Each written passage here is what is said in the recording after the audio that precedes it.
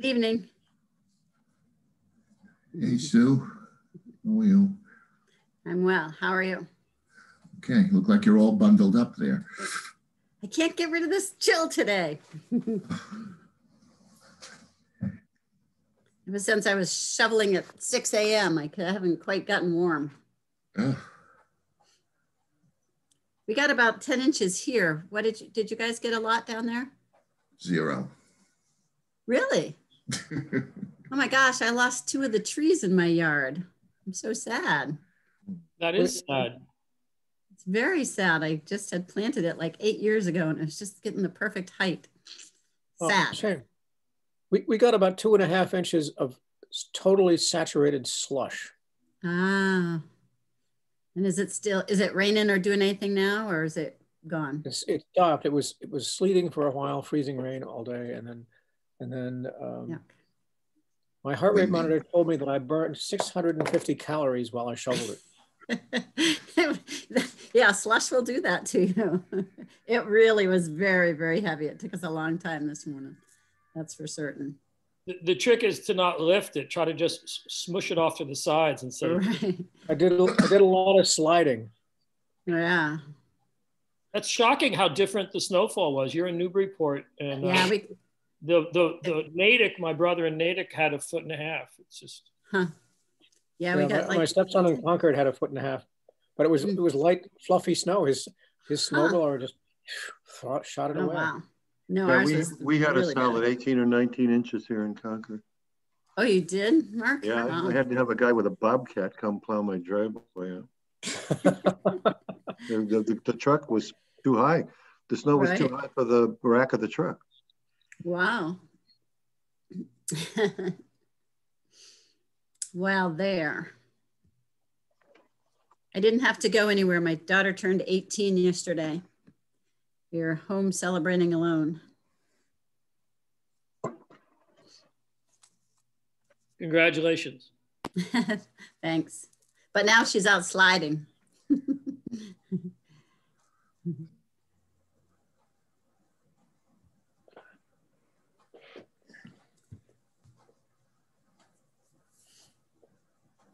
Gary, it always looks so cozy at your house with that stove going in the background.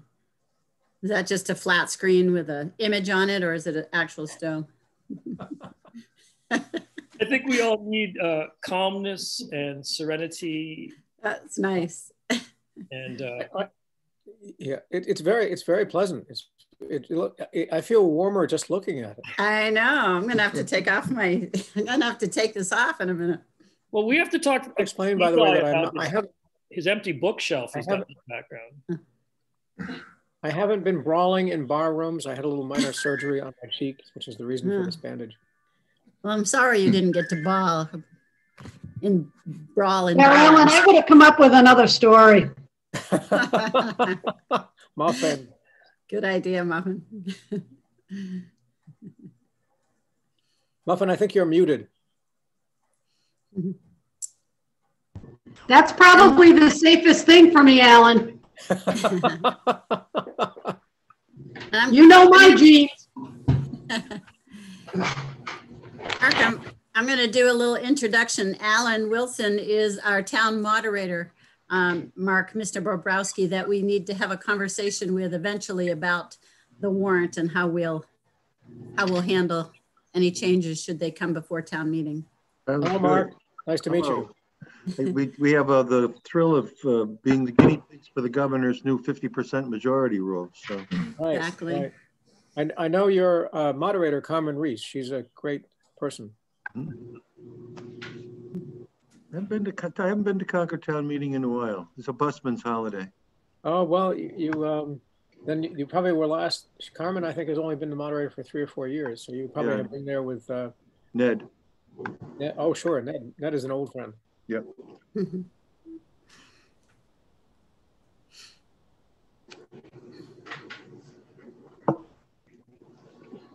Okay. I think we can get started. I have 6:32, so welcome to the February 2nd Planning Board Public Forum meeting regarding the recodification of our town zoning bylaws. This meeting is being recorded. I'd like to take a roll call now of the planning board members. Mr. Coons. Ms. Delicio. Present. Ms. Foley. Present. Mr. Gilbert. Here. Mr. Olney. I'm here. And Mr. Russell. I'm here. You have a quorum present. I also notice online is a zoning chair, Sarah Mellish, and building inspector Paul Orlando. They were instrumental in helping us formulate what we have today. So just a little preamble here. On March 26, 2019, the planning board began its effort to recodify and update the zoning bylaws. Recodification and updating of the bylaws was a recommendation of our 2019 master plan. The planning board engaged Mark Bobrowski, a partner in the firm of Blattman, Bobrowski, and Haverty in Concord, Mass., to assist the board in this endeavor. Mark has been practicing land law use for over 35 years. His practice extends statewide, and it focuses on assisting clients in the public and private sectors with permitting strategy, decision-making, litigation, and appellate arguments. He has worked in one capacity or another in half the state's communities, including the recodification ordinances of bylaws of at least 100 cities and towns in the Commonwealth. He's also recodified general bylaws, subdivision regulations, and administrative regulations in dozens of municipalities. The planning board, town planner Sue Brown, zoning board appeal chair Sarah Mellish, and building inspector Paul Orlando have met in public meetings with Mark over 16 times in the past year and a half.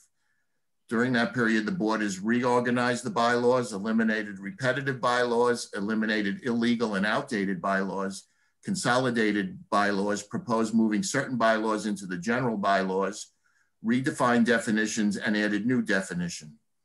This recodification and update initiative is an iterative process. Now that we have our initial changes memorialized, the planning board is holding this workshop to solicit input from you, the public.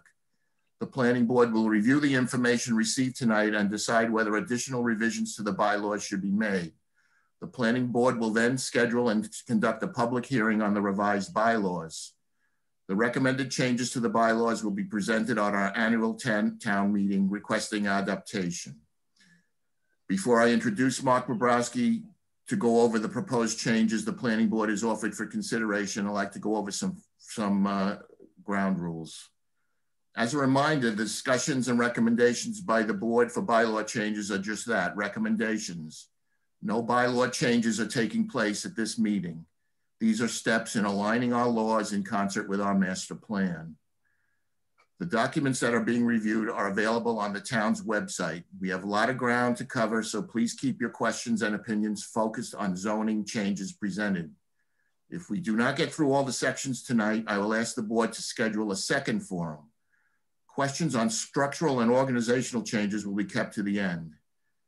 It's expected that Mark will be able to answer most of the questions on the proposed changes. If a question requires an answer from someone else, I will ask a member of the board, ZBA chair, the building inspector, or town staff to answer. If a question cannot be answered, we will take note of the question and try to answer in meeting minutes and document it as such. Mark will start with the section number and go over the proposed changes. After each section is summarized, I will open the section up for questions and discussions. Please use the hand raise feature on the Zoom and I will call on you in the order listed. I will attempt to get to all hands, all raised hands, all hand raised attendees. Please try to be brief. If you're on the phone, please ask the chair to be recognized. Time permitting, we'll get into a second round of questions at the end. If your question has previously been discussed, there's no reason to repeat it. And thanks for participating tonight. With that, I'd like to introduce our Mark Bobrowski. Thank you, Mr. Chairman. Good evening, everybody. I'm delighted to see that there are 47 zoning aficionados in the town of Manchester by the Sea. That's getting close to a record other than a town meeting. This is a workshop meeting. So what we've done now is going to be vetted by the public. We're assiduously taking notes to be sure that good ideas don't go unnoticed, and we will be meeting again as a committee to incorporate suggested changes if they carry the ball tonight. But I don't think we'll be making those decisions tonight. I think we'll reserve that for a later meeting when we have a chance to discuss these things. As the chairman pointed out, I've worked in places as small as, I just finished helping the folks in Mount Washington recodify their bylaw. That's the second smallest town in the state. The smallest being Gosnold, which has no people basically, and except for the ones on Cuttyhunk. And I've done cities as big as Lowell, New Bedford, Salem, Quincy.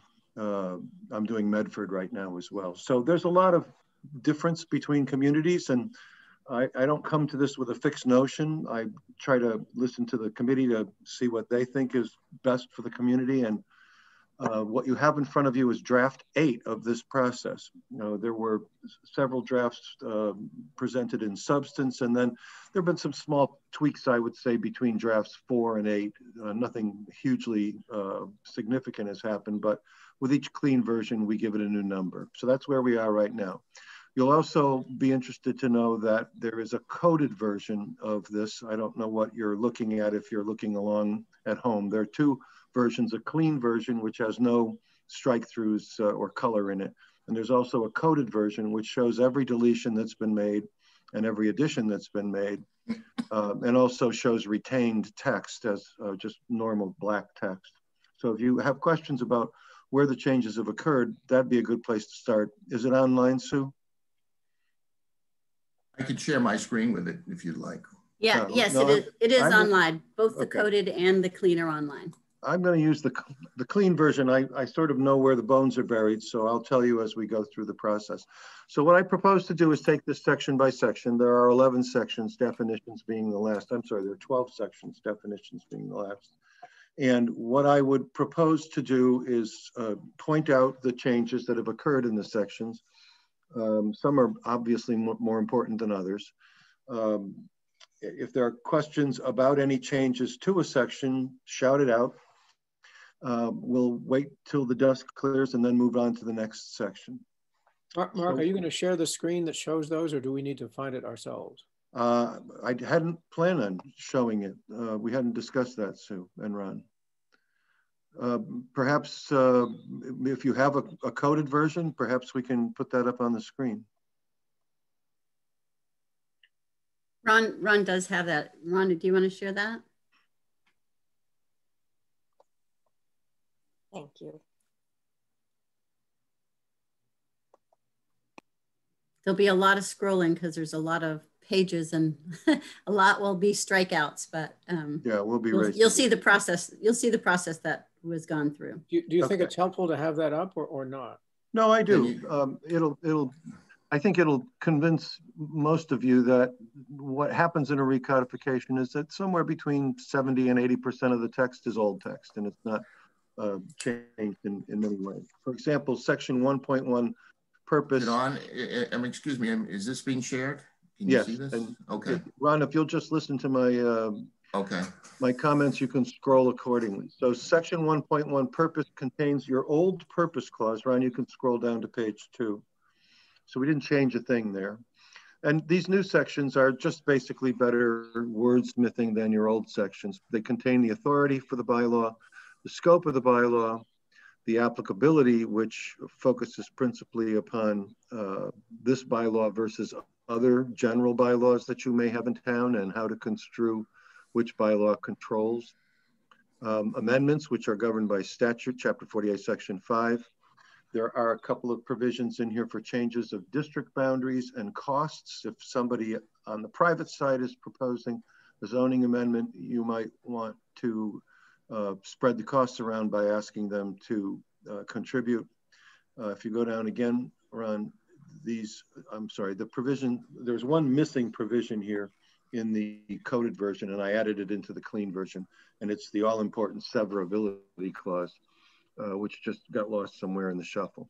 That says that if there's a challenge to a section of the bylaw that's successful, the rest of the bylaw stands on its own merits. So this is more or less what I term the handshake of the bylaw. It just contains some basic introductory provisions and sets up some general rules going forward. Hearing no questions, I'm going to move on to section 2, which is districts. We did create one new district, the D district, Residence D, was divided into 2, District 1 and District 2, RD1, RD2. And the only difference between them is the treatment of certain multifamily structures based upon location within the district. So you'll see in the use table, you'll see SRA, SRB, SRC, RD1, RD2, SRE, GD, and limited commercial LCD.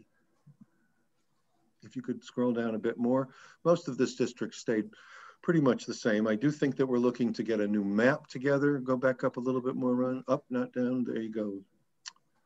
The map information has changed. We found a more up-to-date map to reference. And then there are a couple of provisions at the very end on split lots.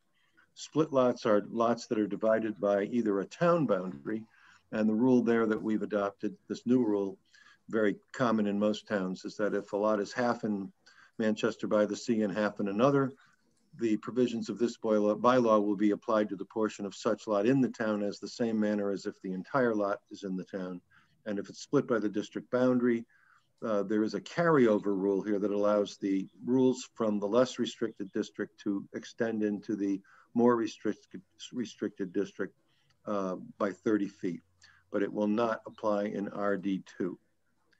And again, that's a common rule where somebody has a lot split by a district boundary. Sometimes that's by special permit, and it is here.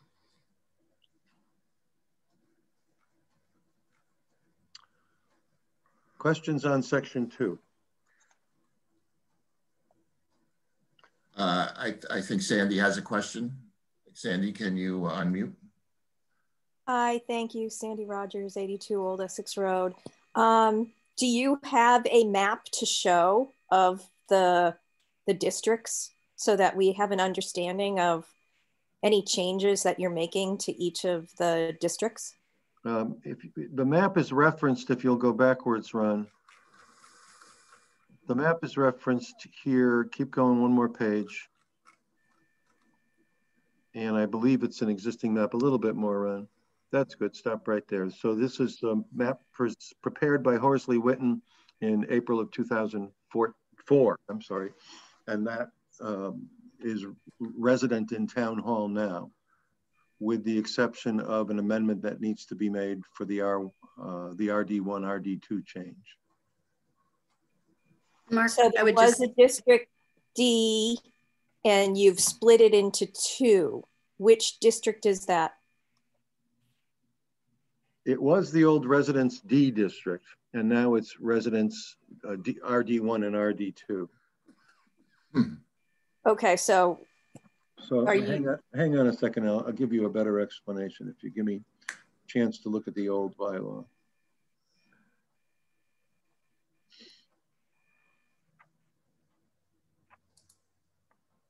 Ron, could I clarify something? This is Sue. Yes, Sue, go ahead. I just want people to know we're not changing any district boundaries. We're just labeling them differently. Well, with the exception of the RD1, RD2, which right. is now going to have a slight, it's not a big change, it's a pretty small change. So the old bylaw says within that portion of RD, included within a line running 100 feet from and parallel to the easterly and westerly sidelines of Pine Street, northerly and southerly sidelines of Pleasant Street, the westerly side of School Street, the north of Pleasant Street Extension, the east of Arbella Street, and the northerly sidelines of Lincoln, which are apparently designated as in Article 21 of 1985's town meeting. The conversion of a single family to a 2-family are permitted if authorized by special permit. So that's the thing that we've essentially put into its own district at this point. It's unusual to have this carve out by streets without creating a district or a sub-district without formally designating it with a name. And so that's essentially what we've done here.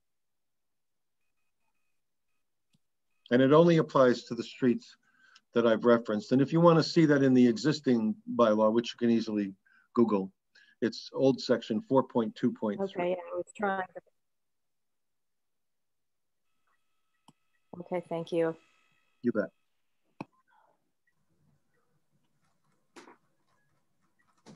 Most importantly, with regard to the old districts, we did not change dimensional numbers, frontage, area, lot coverage, building height, all of those remain the same. Use regulations, you see a little bit of yellow here, and that's good news because your old bylaw does not have a use table. It has a narrative approach, and in fact, it has a pyramid narrative approach in which one district piggybacks on the rules of another district already mentioned. And it's a lot easier if you have a use table because it allows you to just at a glance see what's allowed in a district versus what's prohibited. So this beginning part here basically just sets up the structure of the use table and gives you a key. If the special permit granting authority is the Zoning Board of Appeals, it's a ZBA in the use table, PB for Planning Board, SB for Select Board. You can go down. We also put in the use table the parking regulations. So it's another handy way to figure out what the use requires by way of mandatory parking. And then there's some sections on accessory uses here. First, those that are permitted in all districts. That includes, so go back, slide down, slide back up. Thank you. That includes accessory scientific uses. This is mentioned in the statute in chapter 48, section 9. You didn't have that before, but since it's mentioned in the statute, we put it in. Family daycare homes are also mentioned in the statute. There's a default position for family daycare homes, which is that if you don't regulate them, they're allowed everywhere. I prefer a better default position, which is small is allowed as of right, and large is allowed by special permit. The difference is 6 children in a small, including resident participants, 10 children in a large, including resident participants. These are not to be confused with the big child care centers that the companies national in nature run, like KinderCare or Primrose, which have upwards of 150 kids most of the time. These are accessory, usually done on, virtually always done out of a residential home. And the thinking is that if 10 kids are going to be yelling in your side yard, you might want a public hearing to at least voice opinions about proper acoustical mitigation. Non-residential accessory uses, exactly what it says. If the use is allowed as of right, then it's also allowed by special permit. And then residential accessory uses, you can see borders are already mentioned in your bylaw. Contractor's yard, commercial landscaping, we have allowed either on a larger parcel or on a smaller parcel by special permit. Overnight parking of commercial vehicles, we discussed at length. One commercial vehicle less than 14,000 GVW is allowed as of right, and that's in the driveway. That would not be garaged on the premises. Home occupations, we added a few home occupations that were not mentioned just because your old bylaw was in fact old. And those are people that also make their living out of the house. Swimming pools was the subject of much discussion. And we came up with something that we think is simpler, largely through Sarah's help because she deals with it all the time on the ZBA. And then under prohibited accessory uses, we're just clarifying that kennels, auto repair out of the house, and storage of recreational vehicles, boats, and trailers in a required side yard or rear setback area is not allowed. Doesn't mean you can't put it in your backyard. You just can't stick it right up against the fence or in the side yard right up against somebody's kitchen window. I have a question about that. Jeff Delaney, 10 Ancient County Way. Many of the smaller lots in areas A, B, and RD1 and RD2, their only side yard is their driveway, which is against the lot line. So taking away the ability to put trailers or recreational vehicles is going to cut them out. Somebody with a utility trailer they use for going to the compost or going to the transfer station, or maybe a small skiff they use during the summer. I mean, that's going to be a problem for these people. Can you talk to that, please?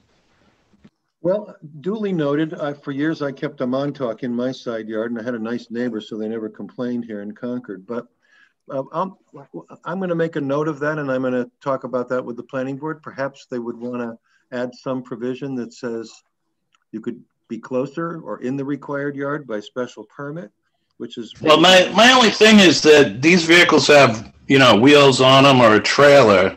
I mean, they're not really conforming, or, I mean, a temporary structure or a permanent structure. So why would they be governed by setbacks? Because zoning controls use of land, and the setback is the use of land. So, I mean, we all know, nobody in present company, but we all know people who have stored their boat in their side yard for the better part of the last 30 years, and it hasn't moved. So that's the thing you're trying to prevent here. Same probably would be true of recreational vehicles, lesser with regard to trailers. But at some point, zoning anticipates bad behavior and tries to prepare for it accordingly. Not that it'll always happen, but you don't write rules about the good stuff. You write rules to prevent the bad stuff. I understand that. I think it just really cuts out a lot of people with smaller properties in that area. But I'd appreciate it if you'd look into it a little further. Thank you. I've made a note, and we'll put it on the agenda for the next planning board meeting. Thank you. You bet. If there are no other questions about section 3, we can come back to the use table at a later point, once we get through the main bylaw. You can put it up, Mark, if you want. Why don't you put it up now, Ron? Let's get it out of the way.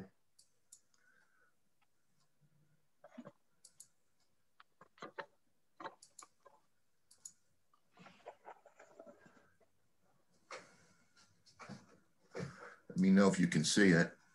I can. Yep, it works perfectly. So now we're, I hope that was met at home with muted oohs and ahs, because that is your first use table as a town. And you can see what I was talking about before. All of a sudden, I can see that, for example, there's a difference between RD1 and RD2, whereas two-family dwellings are allowed as of right in RD1. They're allowed by Board of Appeals special permit in RD2. Same for conversion to a two-family. And I believe that those are the only differences between RD1 and RD2, those two line items. But the order of things here is residential, and then community facilities. What you see is yellow for new wording and strikeouts for old wording. For example, on church B1, church and related use, the statute actually says use of land or structure for religious purposes. Same thing with educational use not conducted for profit. The statute actually says use of land or structures for educational purposes, blah, blah, blah. Childcare, school-age childcare program are equally exempt. Those are your so-called Dover uses right there, B1, B2, and B3. And then there's municipal uses, which we had a long discussion about because there weren't many exemptions for municipal uses. And then as you work your way down, these are old uses that are still codified as in the existing bylaw. Essential services is basically something like a public utility. It's quasi-monopolistic, and the statute calls out what are called public service corporations to qualify for this. And that's allowed by special permit in any district. Note that the Dover uses are all allowed as of right in every district. There's Ys across the board in B1, B2, B3. That's state law. And then agricultural uses are spelled out a little bit better than they are today. There's some exempt uses for agriculture, be it 5 acres or 2 qualified acres. You can't say no. Under commercial, I think we probably need to fill in the adult entertainment uses. I believe it was going to be LC, but that's a missing thing in the coded version. The rest of them look pretty concise. So you can see business offices, medical office building, general retail, service establishments, restaurants, fast food, and motor vehicle uses after that. Recreational uses, including clubs and facilities, whether operated for or not for profit, wireless telecommunication, a vet office, some boat-related issues that are existing, some energy-related issues that are existing. Marijuana businesses is now regulated, and drive-through requires a special permit as a standalone use of land. So whether it's at a CVS or an ice cream stand or a bank, it's going to be something, if it's in the qualifying G or LC districts, it's going to require a special permit. And then accessory uses are spelled out there in the bottom. You've already seen those in the text, but each of those is also repeated in the chart.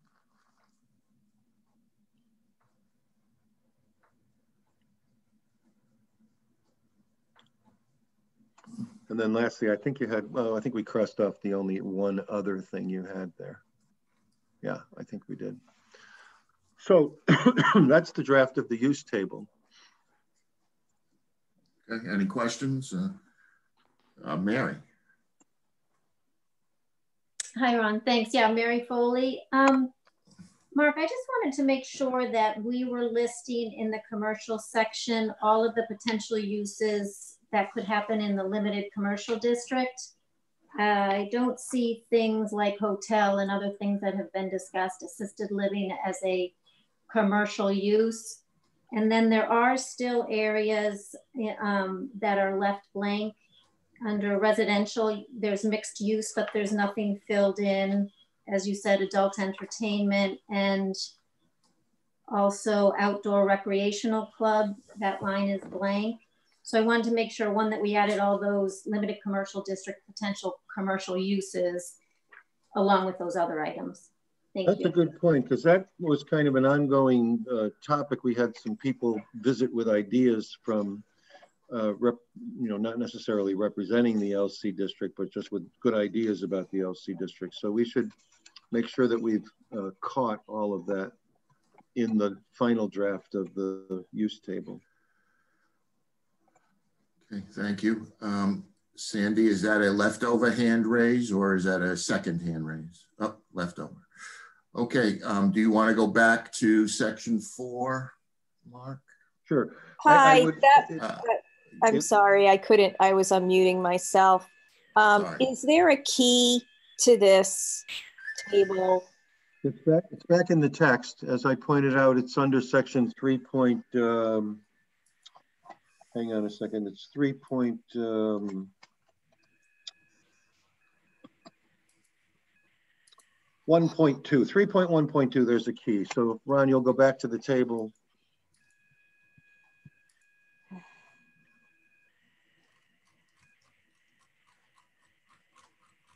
Keep going back a little more. There you go, right there. See, right in the middle of the page. There's your key. And the districts are also abbreviated in section 2, so you can see those in the list of districts at the beginning of section 2.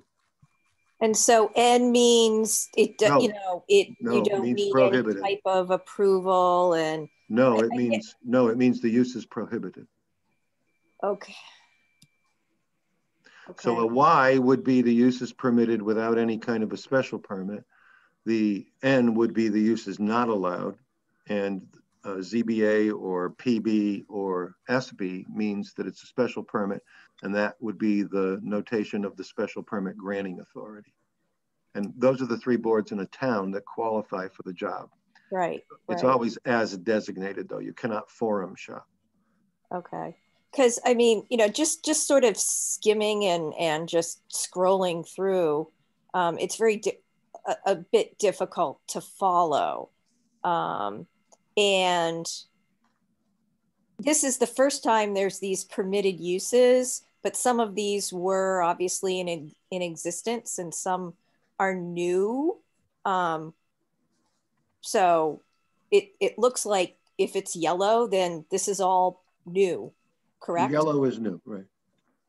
So there's a lot of new wording changes for citizens to review on their own. Well, if you go back to the table, Ron.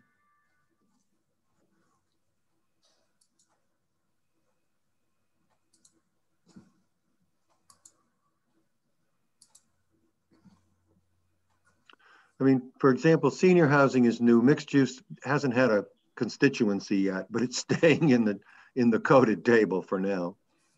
It may make it in the LCD district, but we're not there yet. Then in the first three that you see on the next page, those are all allowed today, but you didn't call them the right thing as far as I'm concerned, because the statute is quite specific as to what it means. Those are the religious, educational, and childcare exemptions created by Section 3. In 4 and 5, you had reference to municipal uses, but I think all you said was parks, playgrounds, recreational uses, wells, water storage, processing, sewage lift stations, and related building and parking facilities. But what about a senior center or an office or a fire and police station? So we added those. And then as you move your way into the agricultural realm, you had greenhouses, but you didn't take any account for the statute, which says in number 1, for example, that if I've got 5 acres or 2 qualified acres, I have a right, that's why it's all yeses across the board, I have a right to conduct agriculture on my property. And then the question becomes number 3, for example, if I don't have 5 acres or 2 qualified acres, do you want me raising pigs? No, we want you to have agriculture, horticulture, or floriculture. And some of those other things are prohibited, the raising and keeping of livestock. And then, you know, as we move through the rest of it, I think you had service establishment, but not personal or general. We just provided a definition for each of those. Fast food restaurant was not considered before as a separate issue. Motor vehicles have mostly been retitled. It used to say automotive repair. Now it just says motor vehicle instead. Outdoor, indoor recreational club, vet, office, or clinic. You know, I always say, do you have a vet? Well, maybe you should account for him or her. Keep going, Ron. There's the 14,000 GVW that we added. And there's the scientific uses in Chapter 48, Section 9, the family daycare home in Chapter 48, Section 3. People have electric vehicles, so it's a good thing to plan for that. Adult social daycare is like a family daycare, except it serves adults rather than children. People who can't afford, for example, assisted living for a parent or a loved one might drop them off at an assisted living facility during the day and pick them up in the evening when they're going home from work. Or a van might take them to an assisted living facility during the day. So it's an accessory use, it's not the principal use. Most of it stays the same, but there are some new uses. Can I ask a question about the 14,000 GVW rule? Yeah. Someone with a truck and trailer, a landscaper, say, for instance, would that be combined or would those two be figured separately? Because, you know, you could have a 10,000 pound truck plus a trailer would put you over the 14,000. Well, I think the way we wrote it, it would just focus on the vehicle, not the trailer. And the thing we were trying to promote is that you can bring one home, but when you start bringing 2 home, it gets a little bit non-residential. Of course, if you're going to put it in a garage. Right. But my question was only if you were combining the truck and the trailer, because a lot of times a landscaper will leave his truck hooked to a trailer, you know? The way we wrote it just focuses on the truck. Okay, thank you. I see Laura Tenney has her hand raised. Laura, would you? Yes, hi, thanks, Ron. Laura from Pine Street, 86 Pine Street. I have a question about D1 and D2, since we don't yet have a new map that we can point to. Can you describe which is which geographically and why the differences in the use table? Well, looks like I did family by right in one and not by right in another. Can you talk more about that? Yeah, I did take the time to read the provisions of the old bylaw, which talks about in the in the D district, the land which is 100 feet from and parallel to the following streets: Pine, Pleasant, School, Pleasant Street Extension, Arbella Road, Arbella Street, Lincoln Street, And I think that's it. That's special permit. So that would be RD2, I believe, looking at the table. And RD1 would be other units, every place else in RD, the old RD. And that's a little hard to visualize without having the map, the new map. If you want to go in your existing bylaw, which is online, and look at section 4.2.3, there's a section entitled applicability, and there's also a map that is attached to that, and that map is in. I am looking at the current zoning map. Well, no, there's a special map. If you look at the back of the book, it says, if you can see maps, it says 4.2.3 C maps. Okay. In the old bylaw. Online quite as quickly, but. All right, and then if you go to the back of the old zoning, not the new zoning, the old zoning, it has a new District D as defined, 4.2.3. And I believe that it carves out those streets for you. So basically what was previously known as the D district is what we think of as the village. And why do we treat it differently with regards to as of right use for 2-family or for single family? I'm just wondering. Well, because the deregulations, actually, existing deregulation, we didn't change this. The existing deregulations do call this out in 4.2.3. And rather than just continue to rely on the old map, if you go to the next page, Ron. Actually, I just have it cut. Okay. I don't have the next page. Yeah, it's a bigger scale map, and it has the actual. That's all right. I don't have that. Okay, sorry. I'd hold it up, but I don't think Zoom lends itself to that. Can try. I don't think it works. Yeah, it never works. But it is in your existing book, and if you want to see the streets called out, you can just look. It's about 3 pages from the back of the purple book. Okay. Thank you. And we'll have that up on the screen next time. Okay, thank you. You bet. I have another question mark from BFMMA, whatever that means. Oh, that's my email address. It's Brian Miller, 92 School Street. Okay. With respect to the commercial vehicles parked in a residential area or on residential property, have we thought about that allows refrigerated trucks to be parked on residential property, and that refrigerated truck very well may need to turn on its compressors in the middle of the night? I'm not sure about the size of refrigerated trucks, but the maximum is 14,000 GVW. That's like a small box truck. Yeah, it's a small box truck, but so are refrigerated trucks with respect to seafood in them. Okay, fair point. Well, are they allowed under federal law to run their vehicle all night? It's not the vehicle, it's the compressor. The compressor to keep things cold and refrigerated in the night. I get it. Well, that's a good point. I'll make a note of that, and we can certainly bring it up. I'm sure there are many other types of situations like this that will produce excessive noise possibly at night also for commercial vehicles to be parked in residential neighborhoods. Yeah, and I would note that many towns have chosen a smaller threshold than 14,000 feet, but your point is well taken, and we'll put it on our agenda. Thank you. You bet. Thank you. Ann Harrison. Ann Harrison, 13 Tux Point Road. The question on home occupation. I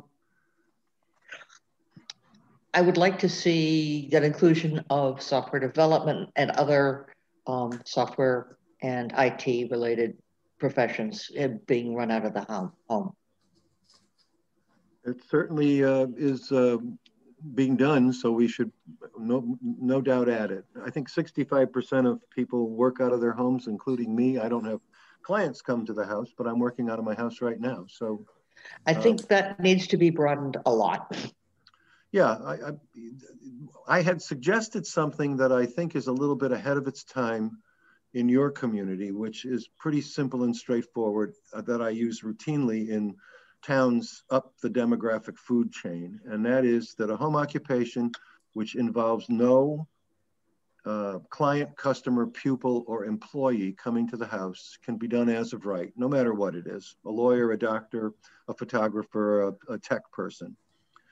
If, however, it has any of those things, a client, a customer, a pupil, or an employee, then it requires a special permit. And it's more designed for a town where people bump into each other more frequently.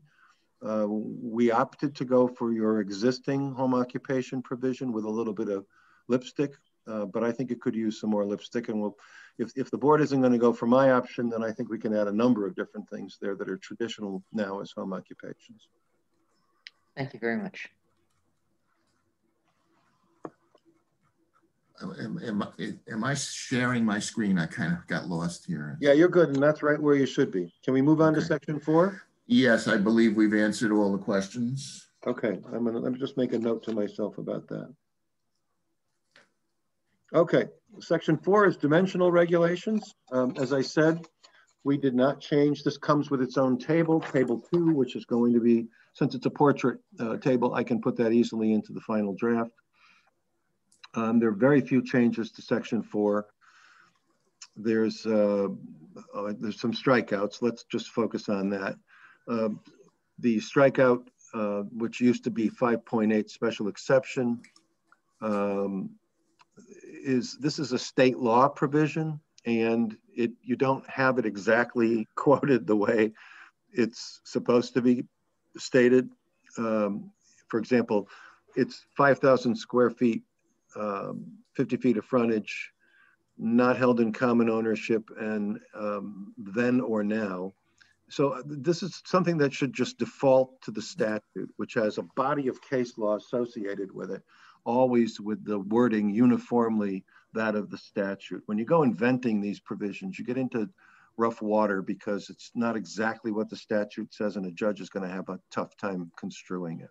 And I don't think you intended any. If I thought you intended something more liberal than the statute, I would have not been so bold as to delete it. But I think you intend what the statute says. The statute is General Laws, Chapter 40A, Section 6, Paragraph 4, Sentence 1, and that's not what it says. You're not right on the ticket there.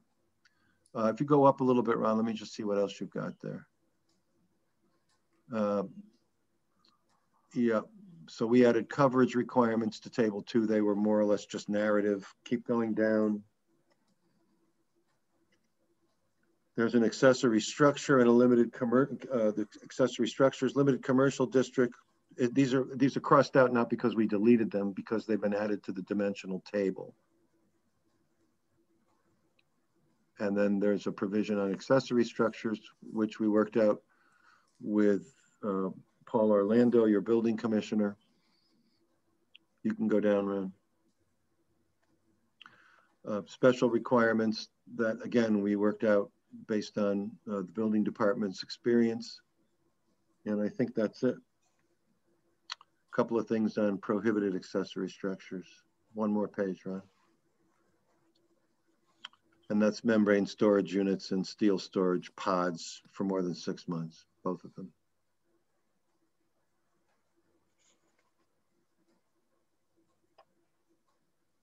Again, we did not change basic lot sizes in the dimensional requirements. We didn't change anything with regard to frontage or lot width or setbacks, side, rear, front, lot cover requirements, and impervious surface requirements. We didn't change any of that. Looks like we have a question from Elaine Quinn. Hi, actually it's John Quinn, Walker Road. Good evening. Okay, John, sorry. No worries, I'm using her phone. I just jumped in and I'm not sure if you touched on this or not, but I was just wondering about the occupancy limit on, say, a sober home in a residential area that's in, I believe, Zone A, whether that is okay or is that been addressed? No, we didn't. I don't think we had any conversations about that. I'm mindful of the fact that if the sober home is nonprofit and it provides counseling, then it's likely to be protected under the Dover Amendment, because there are cases from around the Commonwealth, and in fact, in which that was ruled by the court. So there's different models for sober homes. Some are simply a space for recovering drug and alcohol abusers to rent without the counseling and without any sort of other nonprofit status. Many are for-profit. I don't know. I did represent the town of Wenham when they had recent difficulties within the last 4 or 5 years with regard to a recovery center, not a sober house, strictly speaking. And we did add something in the back, which we'll get to much later. I believe it's section 11.7 or 8 on reasonable accommodations. That's a provision that allows for an applicant to go before the Board of Appeals and ask for a reasonable accommodation under the ambit of federal disability laws. So if they qualify under the ADA or the Fair Housing Act amendments from the 1980s, then they would be able to establish their facility by seeking a reasonable accommodation, both with regard to the number of residents and with regard to the dimensional requirements and other limits that are imposed by the zoning. It's a very powerful tool. So we put something in there to make sure that it was handled properly, because sometimes it'll surprise a small town. And if they're surprised, it can lead to some dire consequences. Okay, so do you have a handle on where they are right now, or what their proposal is, or their business model? Nope, nobody mentioned it during the course of the meeting. Okay, thank you. You bet. I'll make a note though, something we probably should talk about.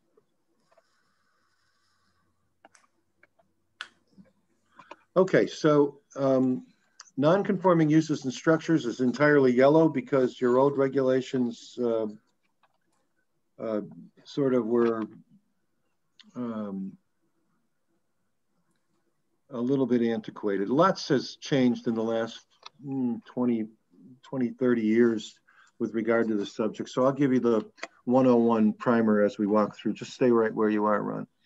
That's the statute you're looking at right there. The bylaw shall not apply to structures lawfully in existence or lawfully begun, or to a building permit issued before the first publication of notice of the public hearing, which means essentially that with the advertisement of this ordinance, bylaw rather, for the public hearing for the planning board, if you don't have your building permit or your special permit, you have to comply with the new rules, assuming there is a new rule. And there are ways for you to vest that, but this is one of the ways to vest. Get the building permit, get the special permit before the ad appears in the newspaper. If you did beat it, 5.1.1, then under the statute, again, this is right from the statute, you have 12 months to commence construction. It used to be 6 until August of 2016, now it's 12.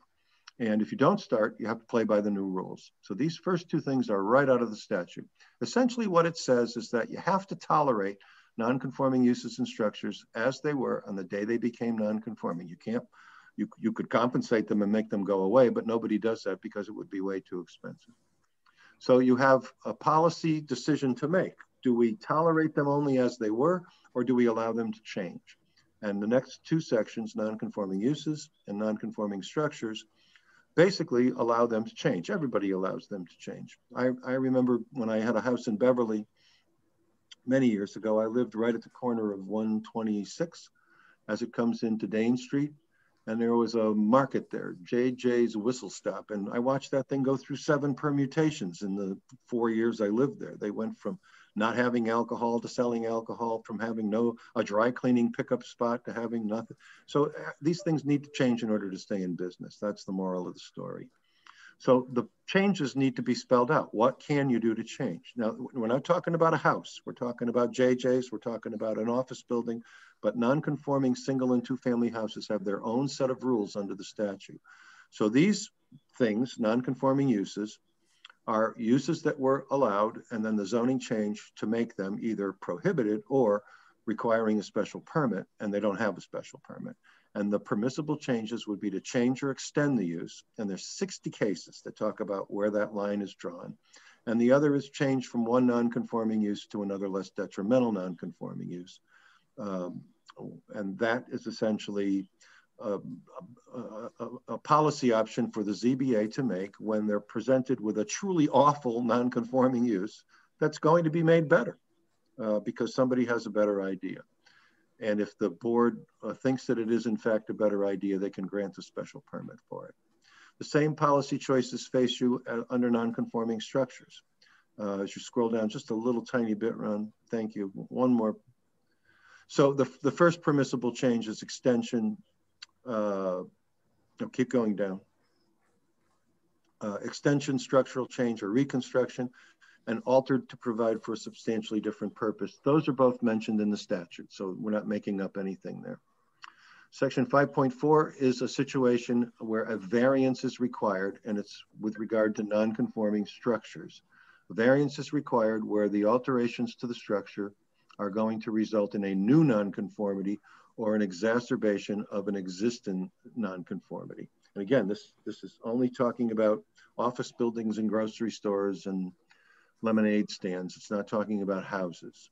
And that is a basic, that is a codification of the holding in Rockwood versus Snow Incorp, SJC case from the 90s. And then below is where the bylaw touches most people. And I mean that with regard to each and every provision. So most people in a small town meet the bylaw when they want to alter their non-conforming single family home. And what we've said here is that you can do this as of right.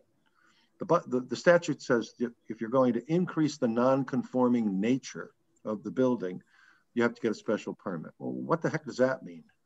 There were cases back in the late 90s, early 00s, where the court simplified this drastically.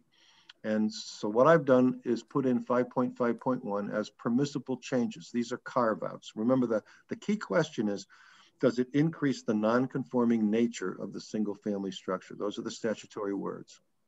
So these are just common sense. If you're altering a structure, which is located on a lot with deficient area, it's the structure that's non-conforming, not the lot. And your proposed alteration complies front, rear, side, and height. Here's a building permit. You don't need a special permit. Same thing with a lot which is deficient with regard to frontage. That's number 2. But your proposed alteration complies front, rear, back, and height. And then encroachment, number 3, your building is in one side yard, but your alteration is in the other side yard, and it will comply front, rear, side, and back. And then if you look just at the top of where Ron scrolled, stop right there, Ron, you'll see 100%. If the building is, even if the building complies with 1, 2, and 3, but it's going to be more than 100% increase in gross floor area, you still need a special permit because that's just a little bit too big to guess with.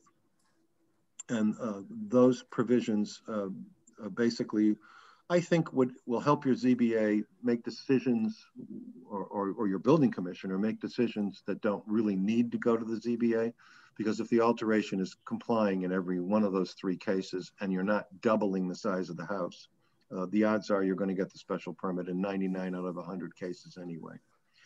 If you go down a little bit to abandonment or non-use, the statute says that if you abandon or don't use the non-conformity for a period of 2 years, it's gone. I think we're going to have to go back to 2. That's a typo. That is not a provision that changed. So I'll make a note to that effect. It says 3 years. It does, and that's a typo. Okay. So what I've also added, though, which is not in the statute, is that if it's something that's been not used, which is the more objective standard for 2 years, but they want to bring it back, well, ask the ZBA for a special permit, and if they will give it to you, it's reinstated. I have a situation right now in the town of Maynard where my client has a digital credit union bank building, and on the same lot from many years ago, I think the house dates back to the 1930s, there's a single family home. It's not an allowed use in the district, and the structure is non-conforming as well. it's fallen down. It's probably 10 years not used, but we're going to go back to the Maynard CBA and ask them under this provision, which I wrote in Maynard as well, whether we can bring it back. Otherwise, we got to tear it down, and it's going to be a lost dwelling unit for somebody lucky enough in town to get it. And then there's lastly some important procedures with regard to catastrophe and, more importantly, voluntary demo.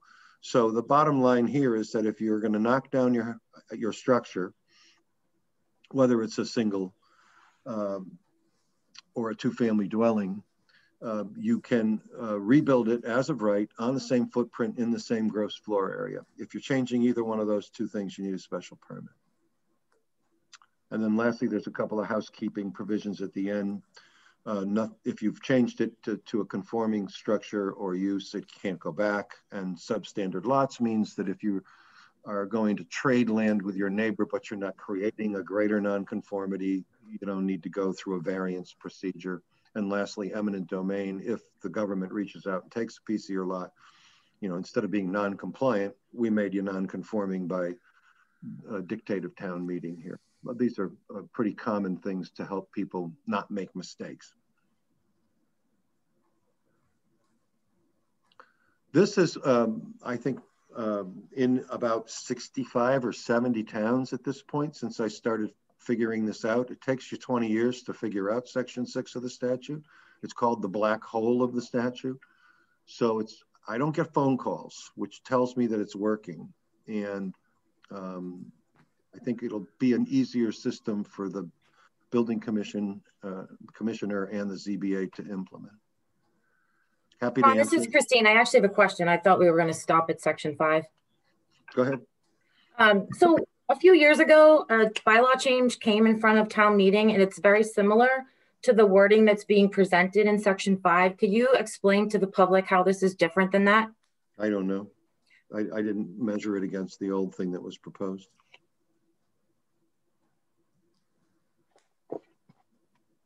Happy to look at the old thing and let you know, but I viewed this as being a standalone proposition rather than a comparison to something that was from a few years ago. Well, I think if it was defeated at town meeting, I think the public should be aware of how it's similar or different. Well, if somebody would be happy enough to point me the old warrant article, I'd be happy to be prepared to do that.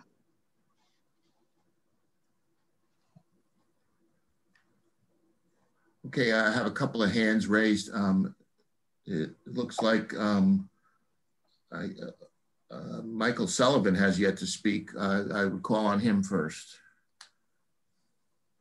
I had a similar thought that the non-conforming use language, and Mr. Bobrowski, I think this is in connection with that old Bjorklund case from the Supreme Judicial Court. There's been a lot of heavy debate here in the town over a number of recent years, culminating in town meeting voting down a change along these lines. In fact, I think the change may have been even more conservative than this one. So I just was curious to know what the rationale was for, I think, basically negating the result of that Bjorklund finding. Well, I can explain that pretty simply. If you'll recall, just before Bjorklund, there was Bransford, the Edgartown case, in which the SJC had a tie vote. I think somebody had a house in Edgartown and they didn't want to reach the merits. And then Bjorklund came quickly on the heels of that. But the end result from Bjorklund and Bransford was that everything that involved alteration to single or two-family homes had to go to the ZBA for a two-part determination. Number one, did it increase the non-conforming nature of the structure? And if the answer was no, you'll recall, the case law said that they were entitled to the issuance of a special permit. And I wrote in my book around that time that that was nonsense because no one is entitled to the issuance of a special permit. The nature of a special permit is a jump ball. It's discretionary. And in one of the cases that followed that, I believe either the appeals court or the SJC acknowledged my comment and said that I was right. It was not appropriate to say that a special permit was an entitlement. And at that point in time, I think I had just done Sudbury zoning, and Sudbury did have these carve-outs. They had more carve-outs. I think they had 5. I didn't like the other 2. And so I kept 3 of them. And I approached Justice Cordy, with whom I used to teach, and he was the strict construction guy on the Supreme Judicial Court. He looked to the non-conforming nature of the structure in the following way. He said, let's identify how it's non-conforming, and did that get worse? And Justice Graney, on the other hand, said, and this was the 2 voices speaking in the Ty Bransford decision, Graney said, just squint. And if it looks like it's increasing the non-conforming nature of the structure, send it over for a special permit. And I asked them both. I said, do these carve-outs work? Are you okay with a town defining what in 99.9% of all cases would easily satisfy the 2-part test and result in either an entitlement to a special permit or an actual special permit on the merits to go to the second part of the Bransford-Bjorklund test? And they both said, you have our blessing. And so that's, you know, I taught with Justice Cordy. I haven't seen Justice Cordy in quite a while, but probably up until about 2005, he and I taught at the same law school. And that's just made it into the work product here that I've generated. And as I said, nobody's, I'm not suggesting that this is right for everywhere, but it may not be for Manchester by the Sea, but it hasn't, I don't get phone calls about it. I think the exercise could be proven if you were to look at every ZBA case in which there was a vote to grant a special permit because either it didn't increase the non-conforming nature of the structure or it was okay to increase the non-conforming nature of the structure. It would be housed within the parameters that I've embedded in section 5.5. Has there been any discussion of, as a practical matter, what a change like this would have as an inevitable result in terms of whether there would be more or less or the same amount of expansion of existing structures around town? Well, the criteria of 551 are pretty tight. I mean, if your lot's too small, then your structure is by definition non-conforming. If your lot's got deficient frontage, your structure is by definition non-conforming. And if you're in a side yard, your structure is by definition non-conforming. So what happens next? You're proposing an alteration, but it complies. It's not like it's creeping out into a side yard where it didn't exist before. It's compliant with side, rear, front. It's compliant with height. And the same thing is true in each of those 3 instances. So it may even promote more sensitive proposals because you know that if you don't go into a side yard, then you don't need a special permit or a variance in the worst case. And if you don't increase it by more than 100%, the same thing would be true there as well. Thank you. I have, who hasn't spoken yet, as Bill Cross has his hand up. Bill, do you have a question? Thank you very much, Bill Cross, 31 Smiths Point Road. So I've got what may be an unfair question for you, Mr. Bobrowski. This is a pretty small town. The building inspector is very much a part-time member of the town staff. And enforcement has not been the strongest characteristic of the town. So can you just help us understand, and I apologize for the canine vocal compliment here if he starts singing. But can you just help explain how these changes would impact a town with limited hours for a building inspector and a historic Achilles heel in enforcement? I mean, does this lead to an easier job in the town handling these rules, or a harder job? And what would you counsel as ways for us to, as a town, have more engagement with the rules and adherence to them?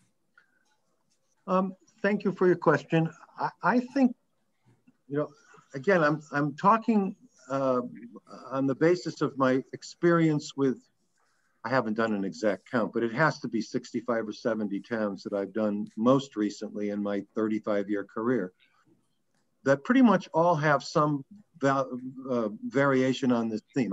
For example, I was on my Concord Planning Board, and we're the queen of teardowns and alterations of non-conforming single and two-family structures. People here buy houses in the sixes and they knock them down to rebuild them. So these rules, which I wrote for my planning board when I was on my planning board, have been in effect here.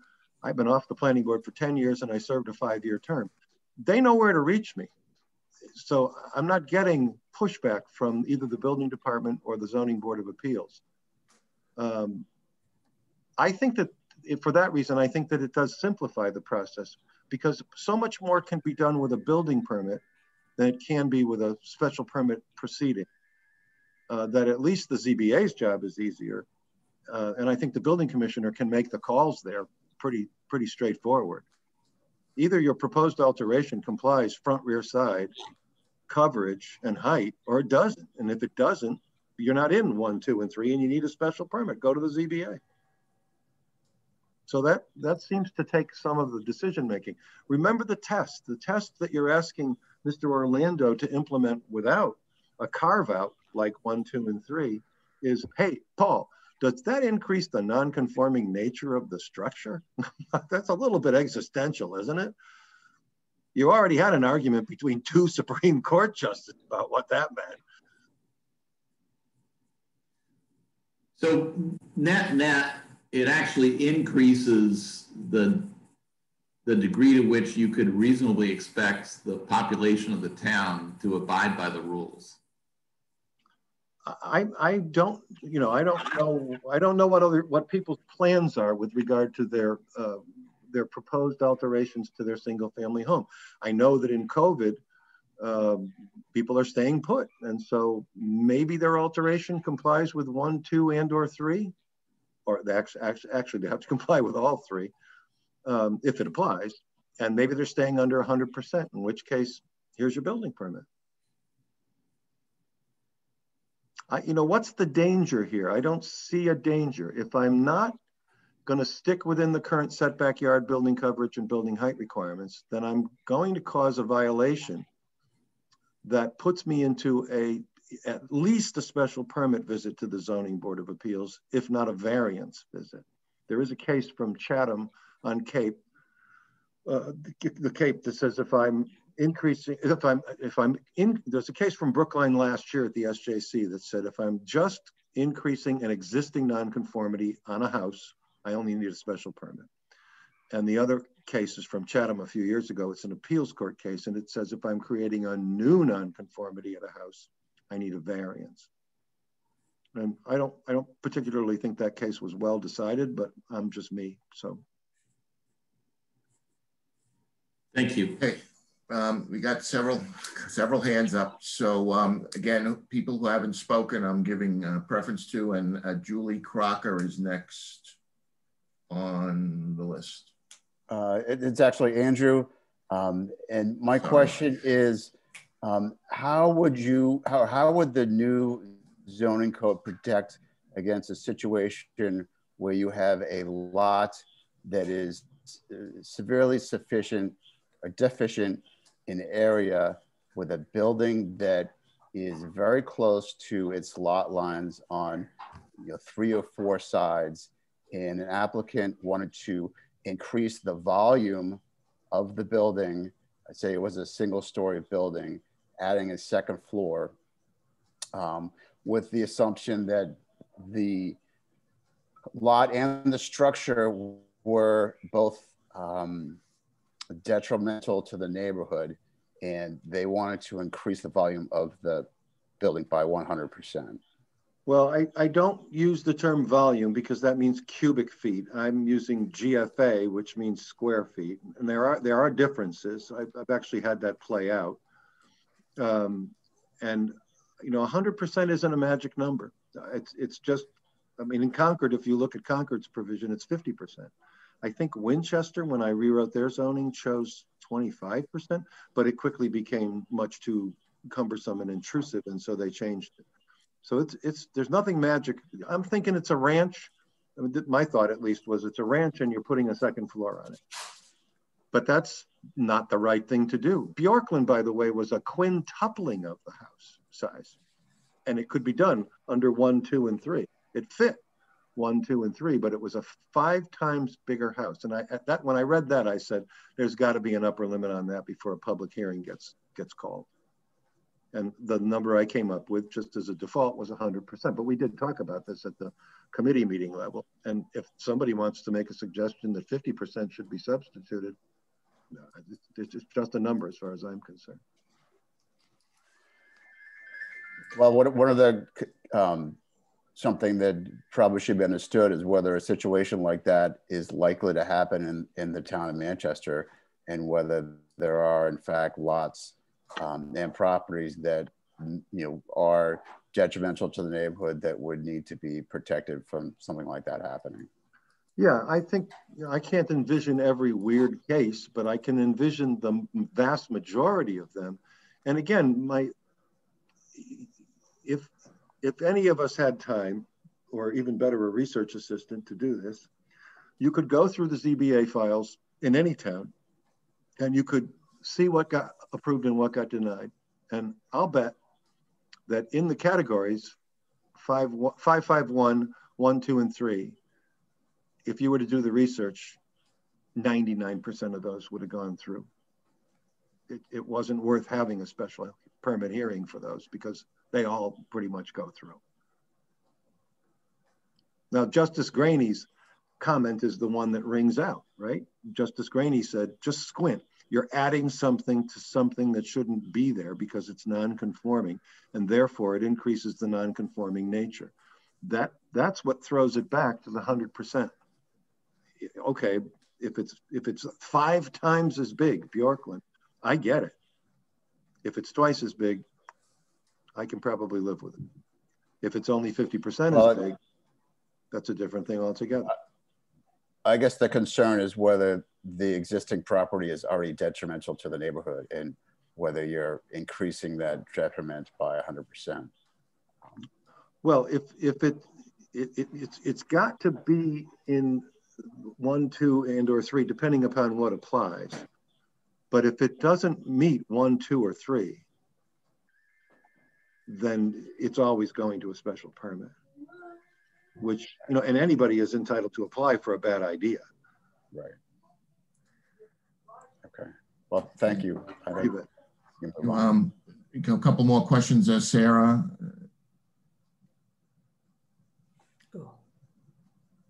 Am I on? Yes. Yeah, so I think the challenge is we have over 60% of the properties in Manchester which are non-conforming. And do you expand the rights of non-conforming properties, or do you adjust the zoning so that more of the properties are conforming and therefore you have a fewer number of properties applying for special permits? Well, that would mean in most towns lowering the minimum area requirements and minimum frontage requirements. And I don't know many towns that want to do that. Well, but the challenge is Manchester has done a whole lot of overlay zoning, which makes no sense with respect to the existing properties.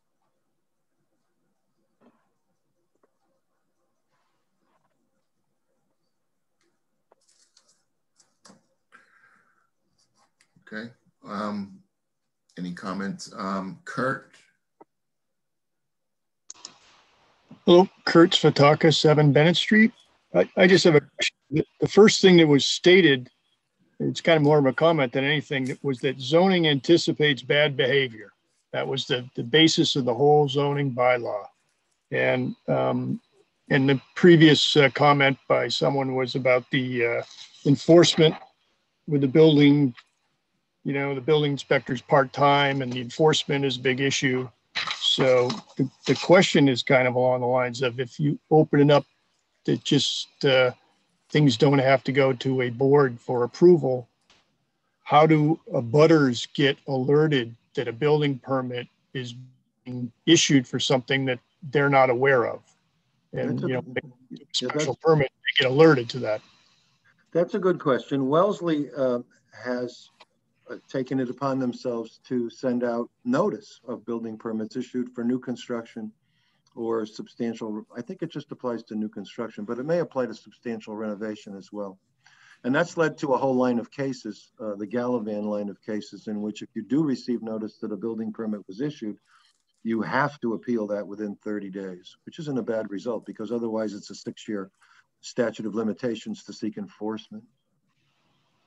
Yeah, and that was going to be my question, and that I thought there was a small window to question that permit. Yeah, it would be 30 days. If you know about it, it's 30 days. If you don't know about it, you have 6 years to seek enforcement. So I've taken on behalf of private clients, for example, I had a private client in Weston who pulled a building permit when we readjusted a flood prone area. We got a letter of map adjustment from FEMA, Loma, as they're called, and we were right that we weren't in the floodplain, and so we pulled the building permit. And rather than risk 6 years of zoning enforcement, we sent a notice out privately to everybody saying we've got a building permit and you've got 30 days. If you don't file an appeal, your appeal rights will be gone. Nobody appealed. I guess my whole comment on this section is it appears as though it's making things easier. And if the zoning is anticipating bad behavior, it's making easier to make bad behavior. Well, I would disagree with that only to the extent that I know that I'm going to get the bad behavior thing stuck on me, but zoning also has some noble objectives besides stopping bad behavior. But when I worked in a hardware store, they used to tell me when I sold a lock that locks kept honest people out. So let's just, they also have some benefit. But I think what this is doing is making easy things easy because they are easy. I'm proposing an addition to my house. The lot's too small, but my addition complies completely.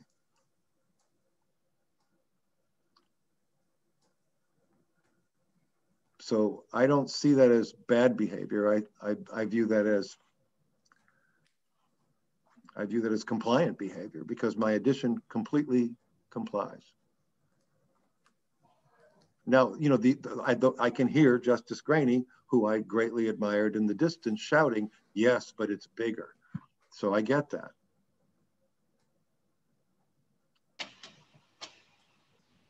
Well, it kind of goes to what Andrew Crocker said about some of the technicalities of making something bigger mass-wise that may not, 100% square footage is a lot.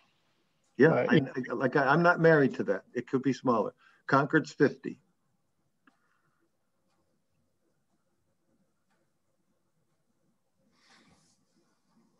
So those are the choices. Well, I think this has been a healthy discussion. It's been quite a while since I've raised my fond memories of Justice Graney and Justice Cordy. And so duly noted, and we'll have this conversation with the board. I know that there are at least 1 or 2 members of the committee that want to revisit this issue because I've had a couple of emails already today. So duly noted, as we say. Okay. Hi, this is Sandy Rogers, 82 Old Essex Road.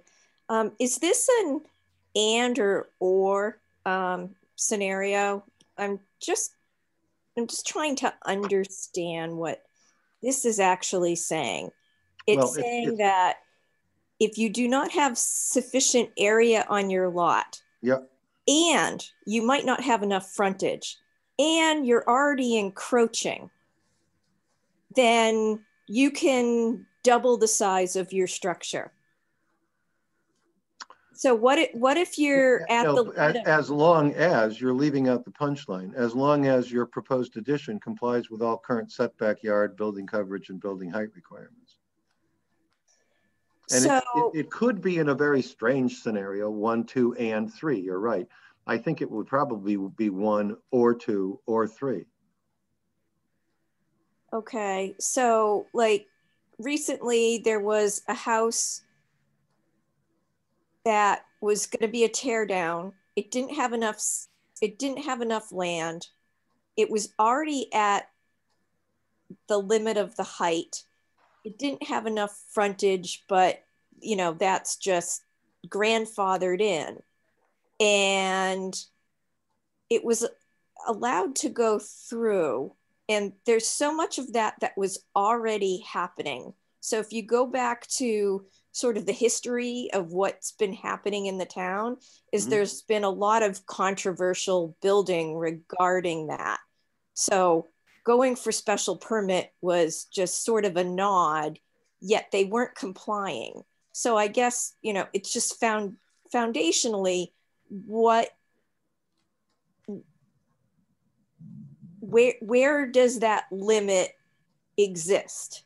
If it doesn't exist in the zoning bylaw, then it, like to what other people are saying, people are just going to take advantage of it. And then if they go to get special permit, they're just going to get a nod anyway, unless there is sufficient notification to the abutters. So I guess I'm just trying to understand how much can a building be out of code and then doubled inside. You said your example was a tear down. Does that mean it was razed to the ground? It was torn down and they actually blasted more to, you know, make more space on a non-conforming lot. Okay, well, that would be a special permit because it was a non-conforming structure and they did not rebuild it in the same gross floor area on the same footprint. They made a bigger foundation and arguably a bigger house. So that's a special permit. Okay. I think clarity in this is important. And I just want to raise just the comment in agreement that doubling in size can have a huge impact on the neighborhood and the ability to notify abutters. I mean, I think what might happen is you'll have buildings started and constructing and people will then start demanding that changes be made after the fact. I don't know if that's come up in scenarios like this. So thank you. Okay. Okay.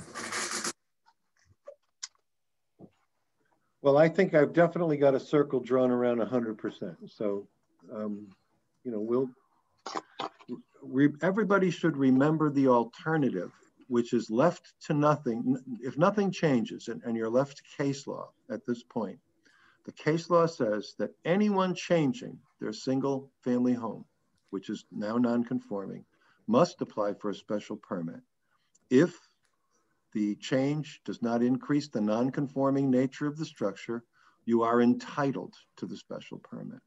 If in fact it does increase the non-conforming nature of the structure, the board goes on to the second part of the test and actually decides whether the proposed addition will be more detrimental than the existing structure to the neighborhood. So it reaches the merits of your application. And what I've tried to do is eliminate the first part of the test, sending everybody to the board, some of whom may leave in 5 minutes with an entitlement to a special permit. That's what I've tried to do, is predict who would be entitled to that special permit. If I missed it, you can always fall back to, you know, the case law. But that sends everybody to the ZBA.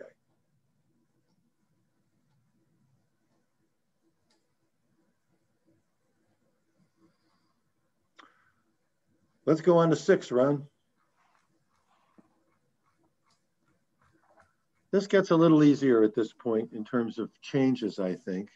So what I've tried to do is group together general regulations, which include parking signs, landscaping, and then something called performance standards, which are intended to objectify site plan approval and special permit decision-making.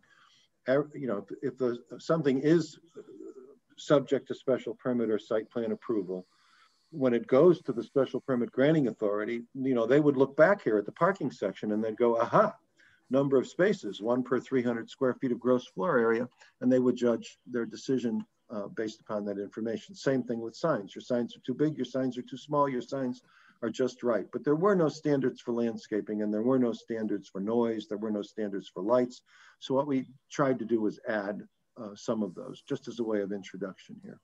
So these are now, this is just the key. And if you go back to the use table and you look at the use, it'll have one of the keys here, A through O. A lot of this has not changed in terms of location of parking, setbacks, plantings. These are provisions that are already in your bylaw. And I've added to parking a special permit provision. And it basically says that if you have a better idea, and particularly where your parking requirements are going to lead to an ocean of asphalt, which you don't need because you won't have that many customers or occupants, then come see us, tell us why, and by special permit, either the zoning board or the planning board, as the case may be, can grant a special permit to reduce the parking or to waive any parking or loading requirement for that matter. The same thing is true with signs. If you scroll down, these are your existing regulations with regard to signs. I didn't change much, if any of them. Go ahead. And you can see I've added a special permit. Again, I can't tell you the number of meetings I've sat through at a zoning board where somebody came in and said, I need a bigger sign or I need more signs because of soil conditions, shape, or topography. That's the criterion for a variance. You have to show a peculiar circumstance originating in soil conditions, shape, or topography. They're mentioned in the statute. Why do I need a bigger sign because of the soil conditions? I might need a bigger sign because I'm set back far from the street, but that's not a qualifier. So a variance isn't appropriate. A special permit can be used in this regard. Landscaping and screening is something new. So we've got large parking areas. If you keep going, Ron,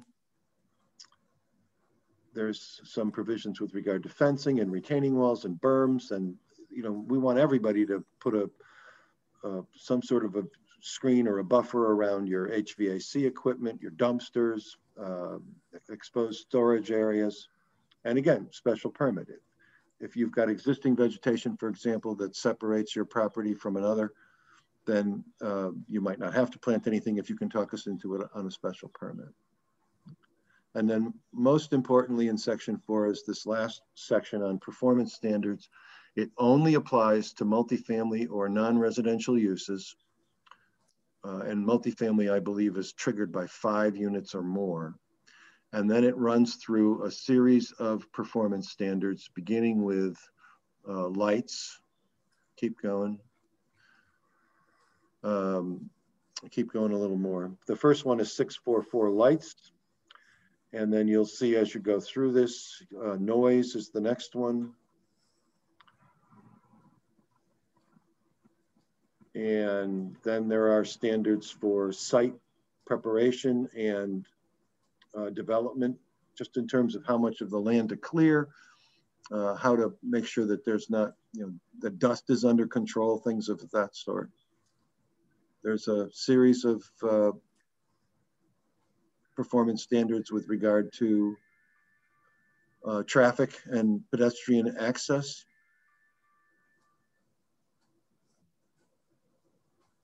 And it incorporates standards for driveways and curb cuts, interior circulation.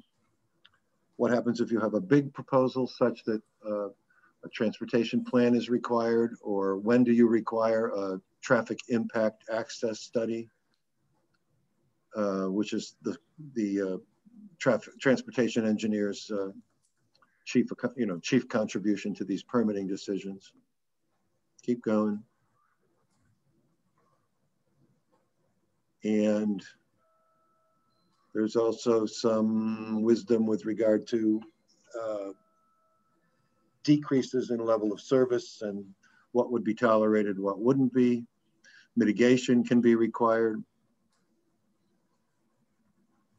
The next one talks about bicycle and pedestrian safety and also equipment and apparatus.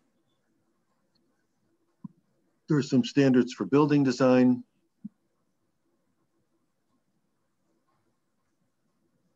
for utilities, and for fiscal impact. So the fiscal impact standards basically say, if this is a large proposal, you would want to know what is your proposed gross tax revenue, what is your anticipated gross tax revenue, and then what, on the other hand, will costs be to the municipality. Years ago, I did a project in Leicester, small town west of Worcester, that wanted to put in a big box, and they got one. They got Walmart, 220,000 square feet, freestanding Walmart. They promised 175,000 in gross tax revenue, but when we crunched the numbers, they actually have 800 police calls at a Walmart that size per year. We found that out from the neighboring town, which had a similar size building. So not that you would say no because of that, but you would certainly want to know that in your decision-making process. And then there are some additional performance standards that are already in the LCD. So we just kind of rolled those over here to the back. Then there are provisions for earth removal, which largely went unchanged. I'll go back up, Ron, because I want to call people attention to old section 16, topographical changes and land clearing special permit. That was deleted, and earth removal was basically intended to be a substitute for that.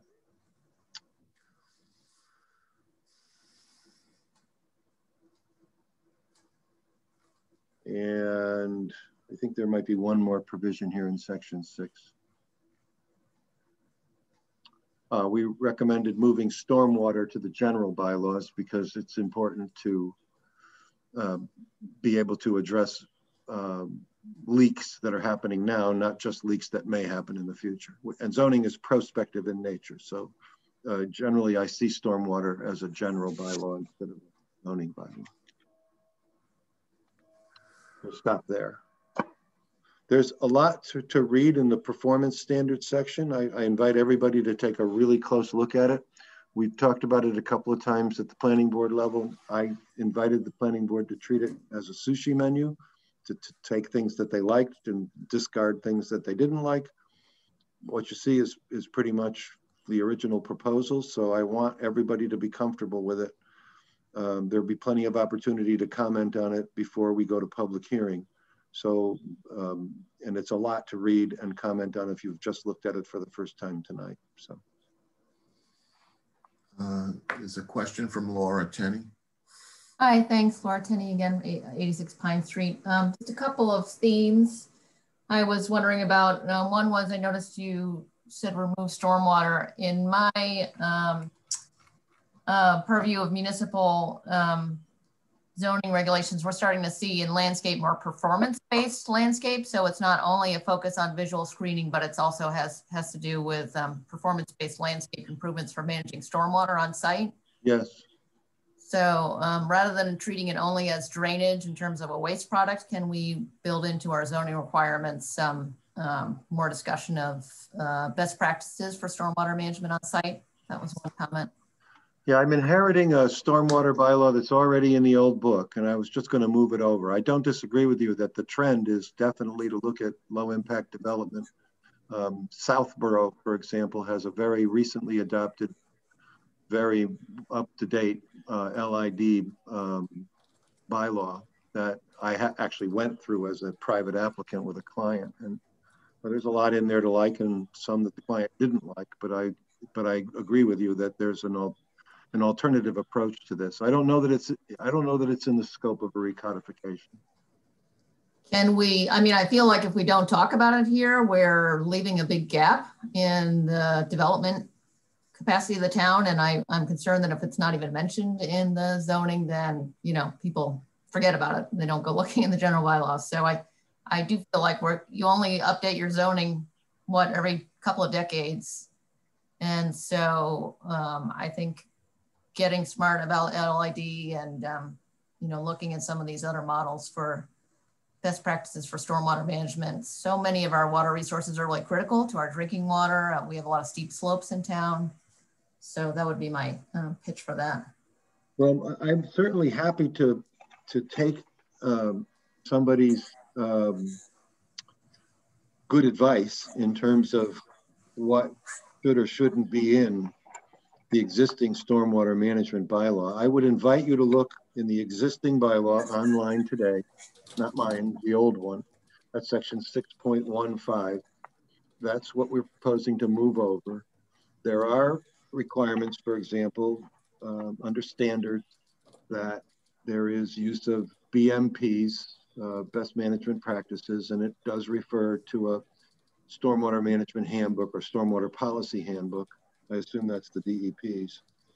And there's a whole series of standards there, 11 or so in nature. That Laura, can you submit something that you had in mind? Yeah, that's my point. Sure, I can take a look and offer something. I think that would be great. And then just quickly, thank you for the conversation on that. On the head and bike safety, just a comment about whether it's worth a mention of accessibility or MAAB, particularly when there is development that's impacting sidewalks. I've seen sidewalks being installed that don't meet the appropriate cross pitch for an ADA accessible walk, or maybe they don't meet the width. Obviously there are, MAAB governs that, but I just wonder how you might treat that in the zoning so that it's clear that those are requirements. Well, it comes in through Paul's office, and he's, for better or for worse, in charge of that because it's something, it's connected to the state building code. Uh-huh. Okay. So he would be the intake and enforcement officer for that. Okay, thank you. I'll submit something on stormwater. That'd be great. I appreciate it. If you might want to take a look at the Southborough bylaw, which I recently, I think my experience is about a year and a half old, but boy, I think we were the first people to go through it and it was thorough. Okay, great. Thank you. I'll look for that. Okay. I see Mary, you have your hand raised. Is there something? Hi, Ron. Thank you. Yes, I wanted to ask about the earth removal bylaw. We didn't really vet this as a planning board, and there were a couple changes with the requirements of the feet for topography. It used to be 5 feet, and the new bylaw is saying 10 feet. And then with the allowable removal of relocation of more than 250 cubic yards of earth, and it used to be 100 yards and then 20 yards respectively. So I'm wondering what was the rationale behind those changes and what impacts will those have? If I remember correctly, the earth removal bylaw was the product of a subcommittee, and it came to me rather late in the game. It should be yellow. Because it's not what was in your existing ordinance, your existing bylaw. So I don't. Could we put that on as a item for the planning board to review? I agree. Thank you. And Sue, did you have a comment?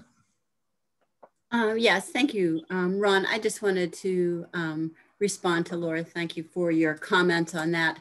And you're right, usually bylaws are not changed very often, but this is our first chance, and we are planning to do carry-on revisions of the things that we don't get to this time. And LID, low impact development bylaw, is one of those. So thanks for that. And we will keep trying to improve this because we certainly can't get everything in this one time. So thanks. Okay, thank you, Sue.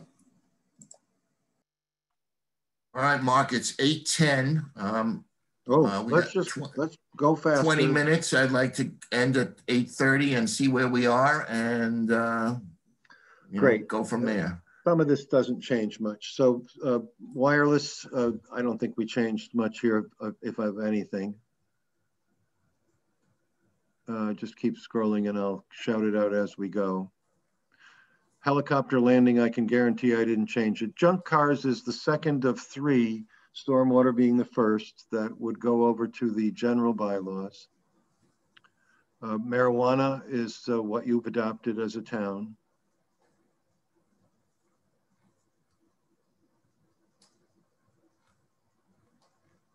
Just again, this is a chapter on special regulations, so this is kind of a potpourri, but that's these are things that have just been thrown together because they're not residential. Adult entertainment, these are constitutional provisions up front here that are required under the First Amendment jurisprudence of the Supreme Court. And then there are a couple of things that talk about, these are statutory conditions, for example. In no instance will the board issue a special permit to any person violating those laws. You know, those are bad laws. You don't want those people. Common driveways, I think, is what you have already. We didn't change it. Those are just, the last of the three is driveways and curb cuts. So go back to the previous one, Ron. Stop right there. Go down a little bit. So there is a existing curb cut, down a little more, bylaw that gives the planning board jurisdiction with regard to curb cuts from the traveled portion of the way. That is not subject to zoning. And for that reason, most towns, every town I've seen other than you, with a curb cut regulation administers that through the Board of Selectmen, which are designated as road commissioners by statute. Zoning, Judge Long recently had a couple of decisions in the land court, does not have jurisdiction over a roadway, a public roadway. So that's the third of three. To repeat, curb cuts, stormwater management, and junk cars would be the candidates to go to the general bylaws. This should be yellow. This is a new provision on accessory dwelling units that was created by a committee late in the game to revamp what you had already. It's not terribly different. Oh, here's my hand, raise hand. But it is, again, like the earth removal provision, a latecomer.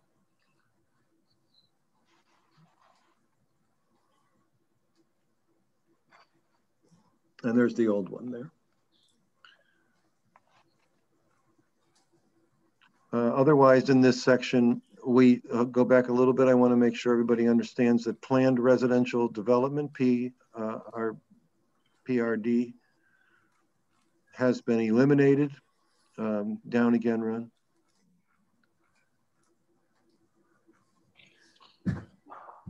Stop. So this bylaw was not usable, really. I think it required, if I remember right, it was a 50-acre minimum. I don't think anybody had used it.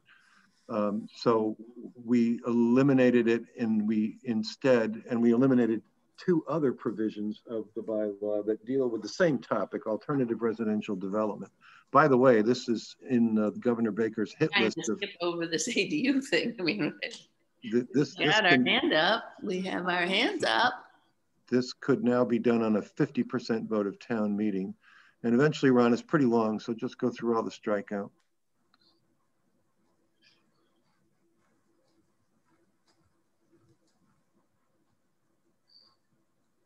Okay, so now we have a revamped residential conservation cluster. This has got the best ideas from old PRD,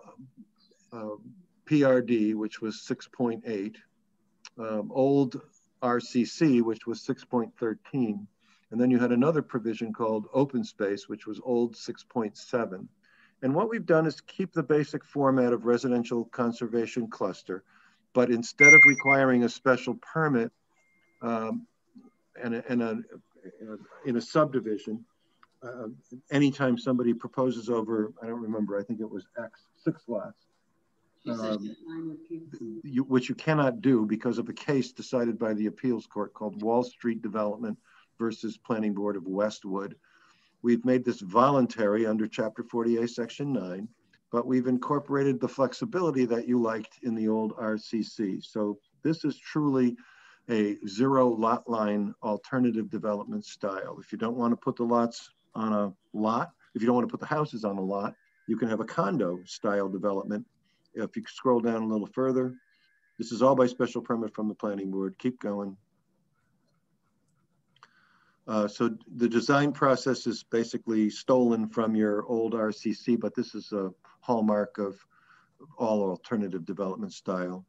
If you see 8.2.6, you don't have to have a lot, you don't have to have the frontage requirement, but if you're on an existing street, not a new street created in the RCC, you have to have you cannot have reduced frontage. There are provisions in here for density bonuses. They're somewhat tame, 20% of the maximum number that you would have otherwise. Go ahead. There's an affordable component that's mandatory. It's 10% of the number of units. If you look at types of buildings, you can have 2-family units. You can have single family anywhere. You can have 2-family in the RD1, RD2, 2 or 3-family in the G district. And roads borrow their standards from the subdivision regulations. Parking requires 2 parking spaces per dwelling unit. Open space is a minimum of 20% of the parcel. The open space ownership is also prescriptive here. Keep going, Ron. This is standard for alternative residential development. The open space is going to go to a public entity or a trust. Buffer areas to make the perimeter screened. If there's going to be lots, you have a homeowners association. If the houses or the dwelling units will be in a condo style, you need a condominium. And lastly, if it's a subdivision, you go through the subdivision control law, but not every one of these will be a subdivision. Some of them will be a condo. So there are plenty of examples of this. 2 of the ones that I pointed out.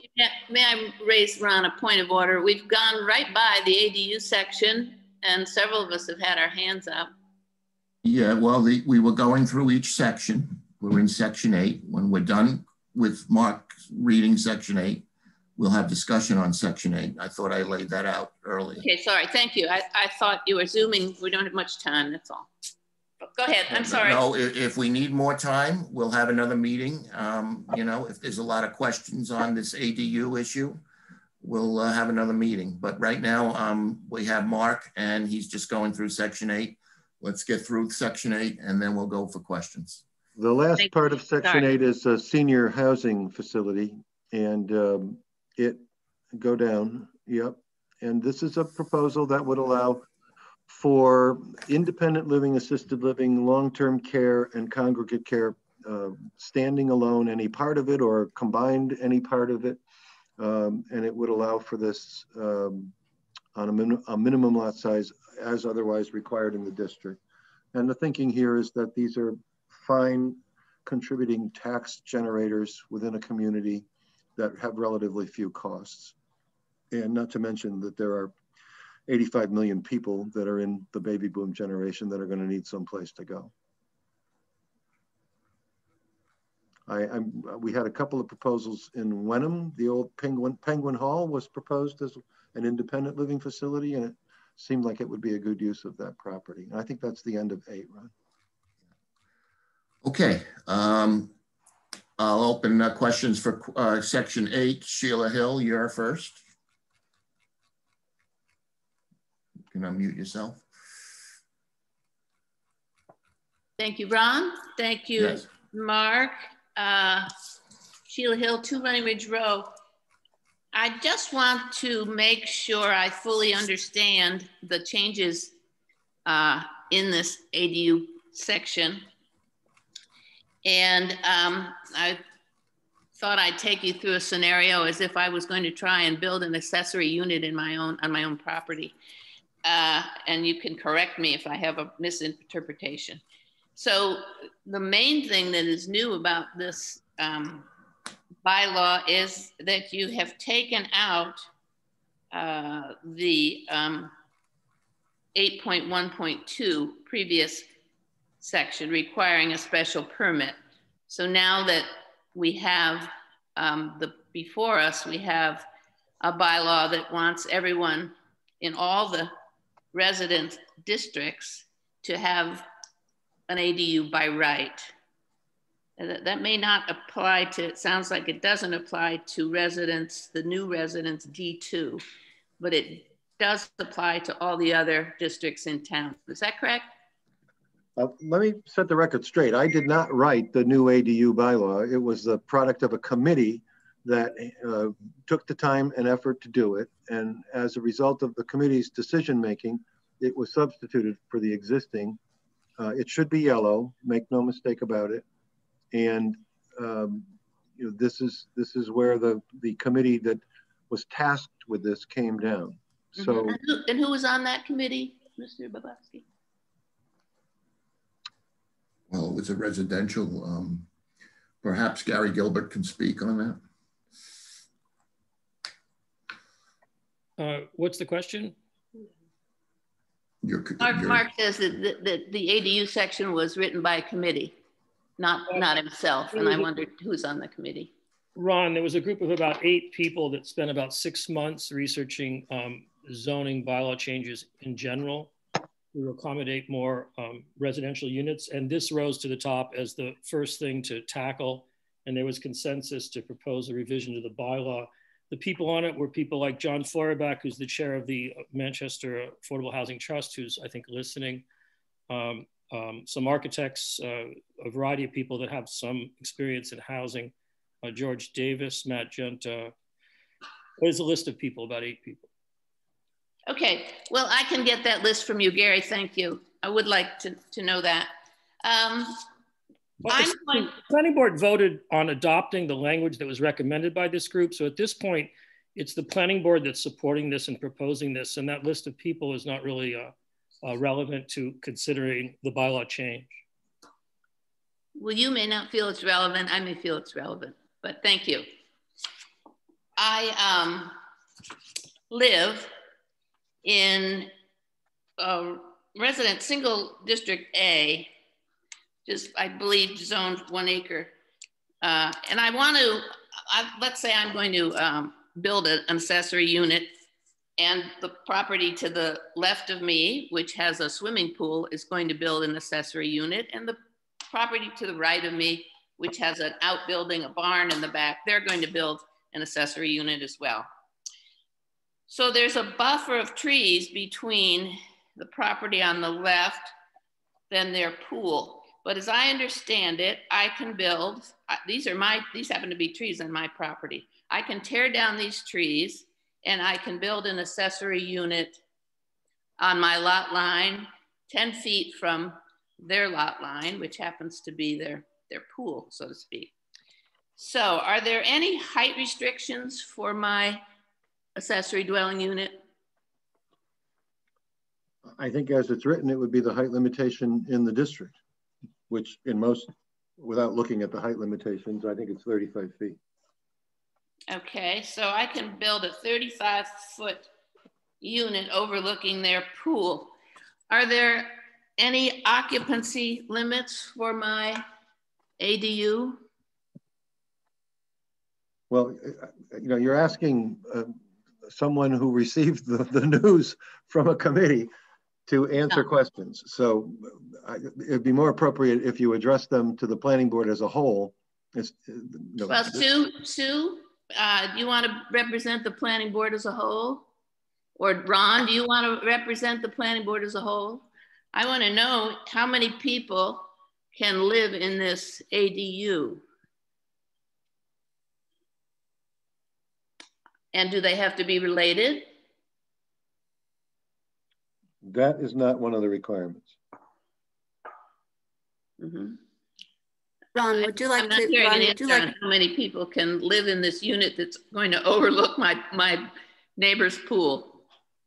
Ron, would you like to have a board member respond to that? Yeah, I'll have Gary, can you respond to the questions? The text of the law is not very long. If you read through it, I think we tried to spell this out quite clearly. It's limited to 2 bedrooms. The amount of people is not limited. The idea of this law is to encourage the development of these as a way of having some sort of diversified housing scattered throughout town instead of concentrated in one area. The building has to be owner occupied. Let's see. It's not very realistic to say someone would build a brand new structure in order to have a little rental apartment because you just won't get the revenue. We projected it would cost at least $300,000 to build something like this. You won't see a new structure being built just for these. You'll see typically interior renovations, and most people don't want them because most people don't want an apartment in their house. They want to go to their home and have it be just their home. Excuse me, Gary, I don't want a review of why you think this is a good idea. I have some very specific questions. That's what I'd like to go through. Ron, are there limits to questions here? Pardon me? Well, go ahead. So I can have an unlimited number of people in my ADU. And since I have I have a lot of acreage, I might be willing to spend $400,000, $500,000 to build a nice piece of property. I mean a nice dwelling. My neighbor on the right, there's a group of trees that separates our properties, but he's the owner of those trees. He can cut them down and build. I assume he can build an ADU and connect it to his barn. Is that correct?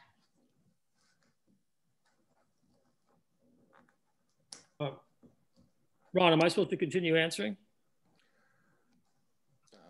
Well, what's the, if you can answer that question. Cut down trees on their property in town. Somebody can clear cut their whole property. That's the current lack of a law regulating how many trees you cut down. That's the existing rights of property owners. I asked if he can connect an ADU to his barn. The provision says in section 8.1.2.7 that it is allowed in detached structures. Okay, then he could build an accessory dwelling unit attached to his barn, 35 feet high, that overlooks my deck. Is that correct? Once he takes down the trees. Well, nobody can build anything that they're not currently allowed to build under current law. And sometimes people can build on parts of their property that are close to a neighbor, and a neighbor may not like it, but if they have the right to do it, they have the right to do it. No, I'm talking about the new ADU law. I want to know, I don't want to know, I want to know if under the new proposed ADU law, this is how this would work. He would go to the building inspector. Does he have to bring a plan to the building inspector, or does the building inspector make a site visit to my property or my abutter's property? Well, it's going to need a building permit, so you'd have to go to the building inspector. With a plan? That's the way you get a building permit. Yeah, no, but the building inspector does make a site visit. Doesn't have to, but he definitely has to go see the building inspector. Okay. We want these, according to the bylaw, to be the verbiage for older people. Is that going to be regulated? Are these ADUs going to be regulated as restricted to a certain age group? No. And are they going to be in any way regulated with respect to affordability? No and no. No and no. Okay. So, I guess I would ask a last philosophical question. How does this ADU bylaw advance the housing challenges we have in Manchester right now? Because I don't see that people are going to be able to build a $400,000, $500,000 accessory unit and rent it to anyone without having the rent be fairly high. I don't see it as an affordable advantage. I do see a density problem for the town. Can I ask John Fraubach to respond on that? I think he was part of that.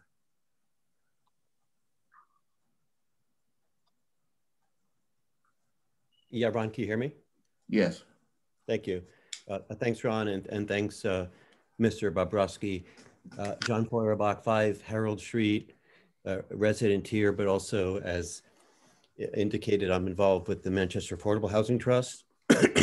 I was part of the study group, and one thing I want to mention, and I don't think Mr. Bobrowski meant this in any bad way, but he said it was sort of like a late breaking group. We actually started our work, I think, in the fall of 2019. It was actually before the pandemic. We had a number of meetings, and we had a couple meetings or certainly presentations at the planning board. So I just want to acknowledge that.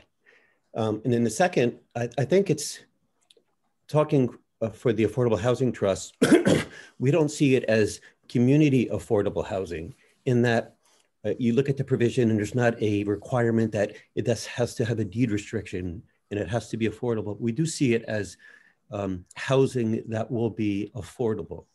And what we mean by that is that it would increase choice for folks who are living in town to possibly rent an accessory unit. So we see it as an affirmative opportunity to increase the supply of relatively small, well-designed, within the character of the town type of rental unit. And as the proposed bylaw indicates, there's some great advantages to that. One, it helps folks who might be strapped by income and gives them an opportunity to have rental income. It gives an opportunity for people to stay, within families intergenerationally. So I think there's some benefits to that. If you look at the bylaw, we spent a lot of time looking at studies so that we had strong design guidelines, we had strong occupancy provisions, we had provisions relative to parking. And last, I think there's some question about what is the impact of ADU on property values. And the work that I've done, when you look at the increase of rental income, you look at the value of additional square footage over time, and there's different types of square footage you can add to a unit. You can add usable rental space, or you can just add a basic expansion. The increased value of the square footage, when it's relative to rental income, it increases the value of that unit. So the impact is increased assessed value, it increases the value of the home. And so I guess the lesson I've taken from this is, in order for the ADU to have value and be important to the town, is you got to have strong standards. And I think when you look at the new language, there are some very, very clear standards that emphasizes strong design and whatnot. And then the other thing is that I think we'd be fools not to promote ADUs, because all you got to do is spend a moment and just Google accessory dwellings and property values. You don't have to do it now, but just make a note, accessory dwellings and property values. And Sue Brown has my contact information. I would like to talk to you if you can find a case where there is really any situation where there is any negative value. You might see a downside to an ADU if it fails to meet a standard, if it's done poorly or like haphazardly, in which case it will negatively impact value. But most of the case studies and the scholarly research shows that property values will be increased by the ADUs. And lastly, we're not talking about something that's quite dramatic. We're only talking about a couple units per year. So there you have it for me, Ron. Thank you. So it's 8:35. There's several hands raised. I'd like to get through the hands raised, and then I think we're going to quit for the night. And so hopefully you can keep your comments or questions brief, and then we'll go back to the board and try to schedule and finish up these. So the first one I have is Connie. Had your hand up? I did. Connie Sullivan. This is Hi, Connie. Planning Board and the Affordable Housing Trust. Going back to section 811, under purpose number 5, it says that one of the purposes is the primary residence be owner occupied. Yeah. Go down to 1.3. And it says the procedure, there should be an affidavit that one of the units in a building be occupied by the owner 6 months of the year. So my question, you need to define what it means to be owner occupied. That's number one. Number two, you probably need to strengthen your VRBO bylaw because it opens the door for investment people to come in and live here a maximum of 6 months and rent both properties out for the rest of the time. And the third comment I would make, as having been on the Affordable Housing Trust, is that originally, a number of years ago, when people started talking about ADUs, one of the thoughts was that older people could move out of the large house into an ADU because they don't need the big house and rent the what is now considered primary residence, the larger residence. I don't see that reflected here at all. Maybe that could be an option put in for, you know, seniors or disabled people or whatever, but I think that would help the affordability issue. But I do think that a little more work on the language needs to be done. And I think we really need to prevent investors coming in here and buying and renting out on VRBO for, you know, many, many months on both the houses. So that's it. Thank you, Connie. Brenda Furlong is next. This is another friend of mine. Thank you very much. Brenda Furlong, 19 Ocean Street. My question is really to the planning board. In the documents outlining the ADUs, there are two criteria specified. One is a setback requirement and the other one is a lot coverage requirement. My question is, in all of your analysis, and I don't know how many actual plots there are in town, there's probably 2,000 or 2,500, but in your analysis, in looking at this opportunity for ADUs, how many potential ADUs do you think could be built in this town and conform with the setback and the lot coverage requirement? And would you share that analysis? I don't think we've done. Sue, has that been done? There's not, so there's 2,500 units. I guess potentially 2,500 people could, but the large volume of history and studies shows that that will not and does not occur. Most communities that have put in this type of regulations have seen several to a dozen in those units in the first year, and then they fall back after that. So I know people want to think that maybe, or are fearful that there will be a large influx of this type of housing and that it will change the character. But the history of ADUs, which have been on forever, and the many, many studies out there just do not back that up. I'm not asking about trends and activities. I'm really asking about how many potentially could be built.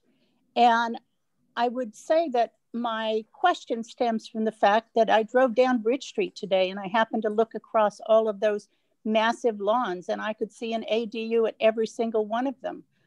Here on Ocean Street, we already have a number of them. There's one under construction and there's another one that has been approved.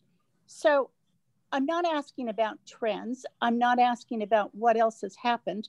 I'm asking about, given the fact that you've set two criteria, setback and lot coverage requirements, what is the potential universe, 5 years, 50 years, forever, of ADUs given those two constraints?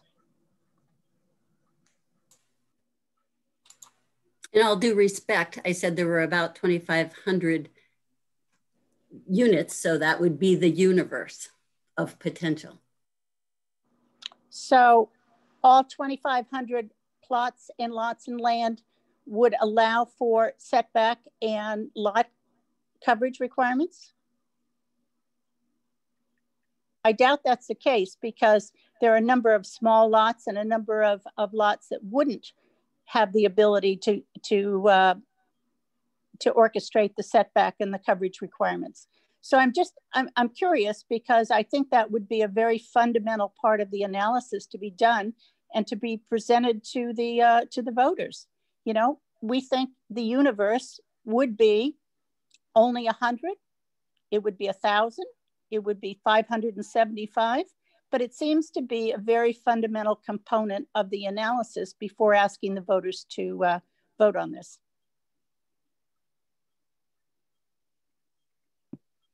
Okay. Ron, can I make a brief comment? Yeah, go ahead, Mr. Gilman. ADUs are not really thought of as something you build per se. It's generally, by far, if you look at studies that have been done on them, these are not like generally new construction apartments. These are generally interior renovations. Sometimes there's a bump out or whatever, a room or something, but current property owners can't do anything more than they're currently allowed to do anyhow in terms of expanding their house. But generally they're interior renovations. And as I said before, most people really are not going to prefer them. I wouldn't want one myself, but most people want a single family home only. But generally they're interior renovations. Sometimes there's some bump outs. And Mr. Gilbert, that's sort of the way reality is. I know we could imagine scenarios maybe that are scary, but that's just not how it really works out. Well, you live near to my neighborhood, and across the street from me at 20 Ocean Street is an ADU going up that's new construction. So I just wanted to understand what the potential number of these would be. And I know it's very theoretical, but given the setback and given the lot coverage requirements, how many possibly could be constructed in this town? But I gather you don't have an answer. So okay,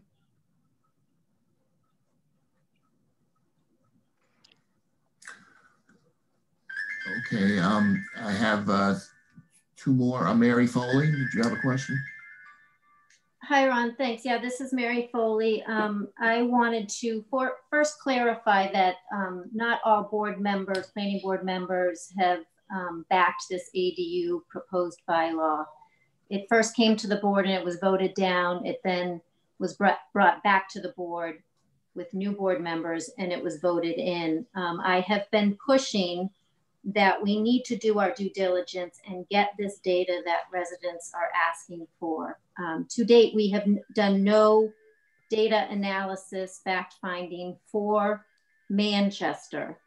We need to understand who applies for these types of permits, who lives in them, where in town would they go, how many cars come with them, what would the rents be? All this basic factual information that can then inform the policy. Let's get actual field data instead of planning assumptions or what's happened in California or Needham or other towns. We need to understand what is good for Manchester. We need that analysis, how this would impact current housing, density, neighborhood character, schools, infrastructure, public services, schools, taxes. These ADUs are infill developments that will have potential impact to neighborhoods. If the response is that we won't see any separate buildings built, then that should be removed from the bylaw and we should keep it as it currently is, that it's within the structure and within the footprint of a current single family home. So I just wanted to make it clear that I agree that we need more data on this. Thank you. Sandy? Yes, thank you. I want to back what Mary just said. That was part of my question, was the whole financial impact of the population and what that would mean. Because we're looking at a large, large density rental situation, and that these people might be going to schools, etc. My question is, or statement is, there's a lot of assumptions being made. And I thought that the idea of putting together a set of rules and regulations is so that it's clear versus this ambiguous nature of, well, most of them are attached, they may not be, but it looks like you can build a separate unit, but you're not allowed to have a front entrance to that separate unit because of the way that this has been put together, with some information on assumptions that it's going to be an attached situation where you would go in through a side entrance versus a separate building, but you can't have something on the facade. So it looks like a lot of work needs to still be done for that kind of clarity. And then the other thing is all of the issues regarding understanding the parking scenario and what that would mean.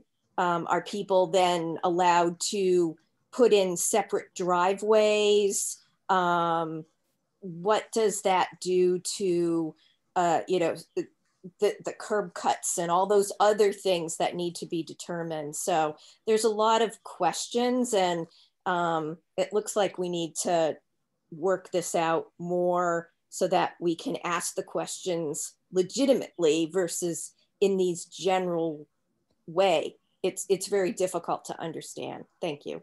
Thank you. Okay, so I think I've gotten through everybody with their hand up. Have I missed anyone? Laura, did you have a comment? I didn't get to you.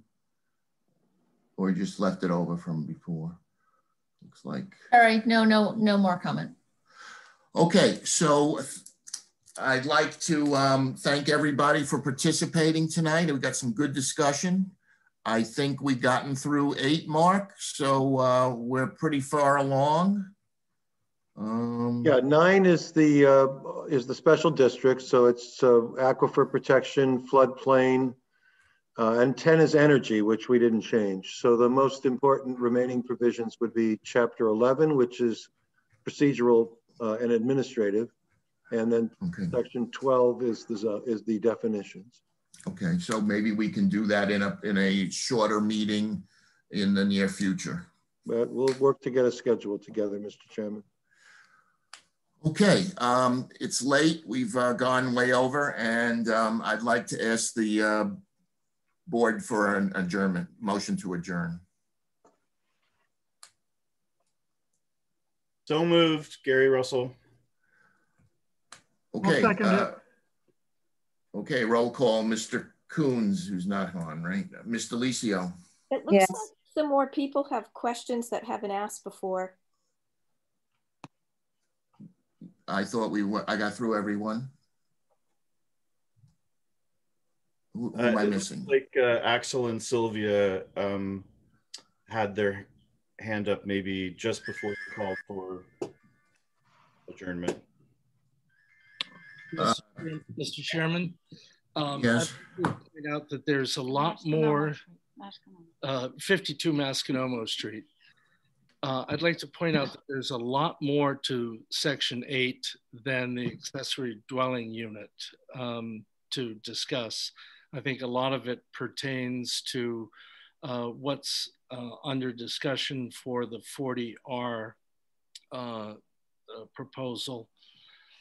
And secondly, I'd like to say that the request for further analysis of this is striking me as not recognizing what the constraints are on individuals wanting to build a separate unit for an accessory dwelling unit. I understand the fear that some people have that everybody's going to build a second dwelling on every lot in Manchester, but it's highly unlikely given the cost of construction, given the existing restrictions on what you can do and can't do. And this is designed to enable people to use their, largely designed to allow people to use their existing houses to rent out largely smaller units than what exists in Manchester for some small revenue, and therefore increases the the availability of smaller housing units. Anyway, so my major point is that there's a lot more in this whole section to be examined in the next section. Thank you. Well, Mark, maybe we'll start with 8 if there's any pieces that need to be picked up next time. Sounds good. Okay, we're in the middle of a motion to adjourn, and I've gotten a motion made and seconded, and I've got Ms. Delicio in favor, Ms. Foley, Mr. Yes. Gilbert. Yes. Mr. Olney. Yes. Mr. Russell. Yes. And chair votes yes. So thank you all for coming. Stay tuned for our next one. We're adjourned. Thanks, everyone. Thank you.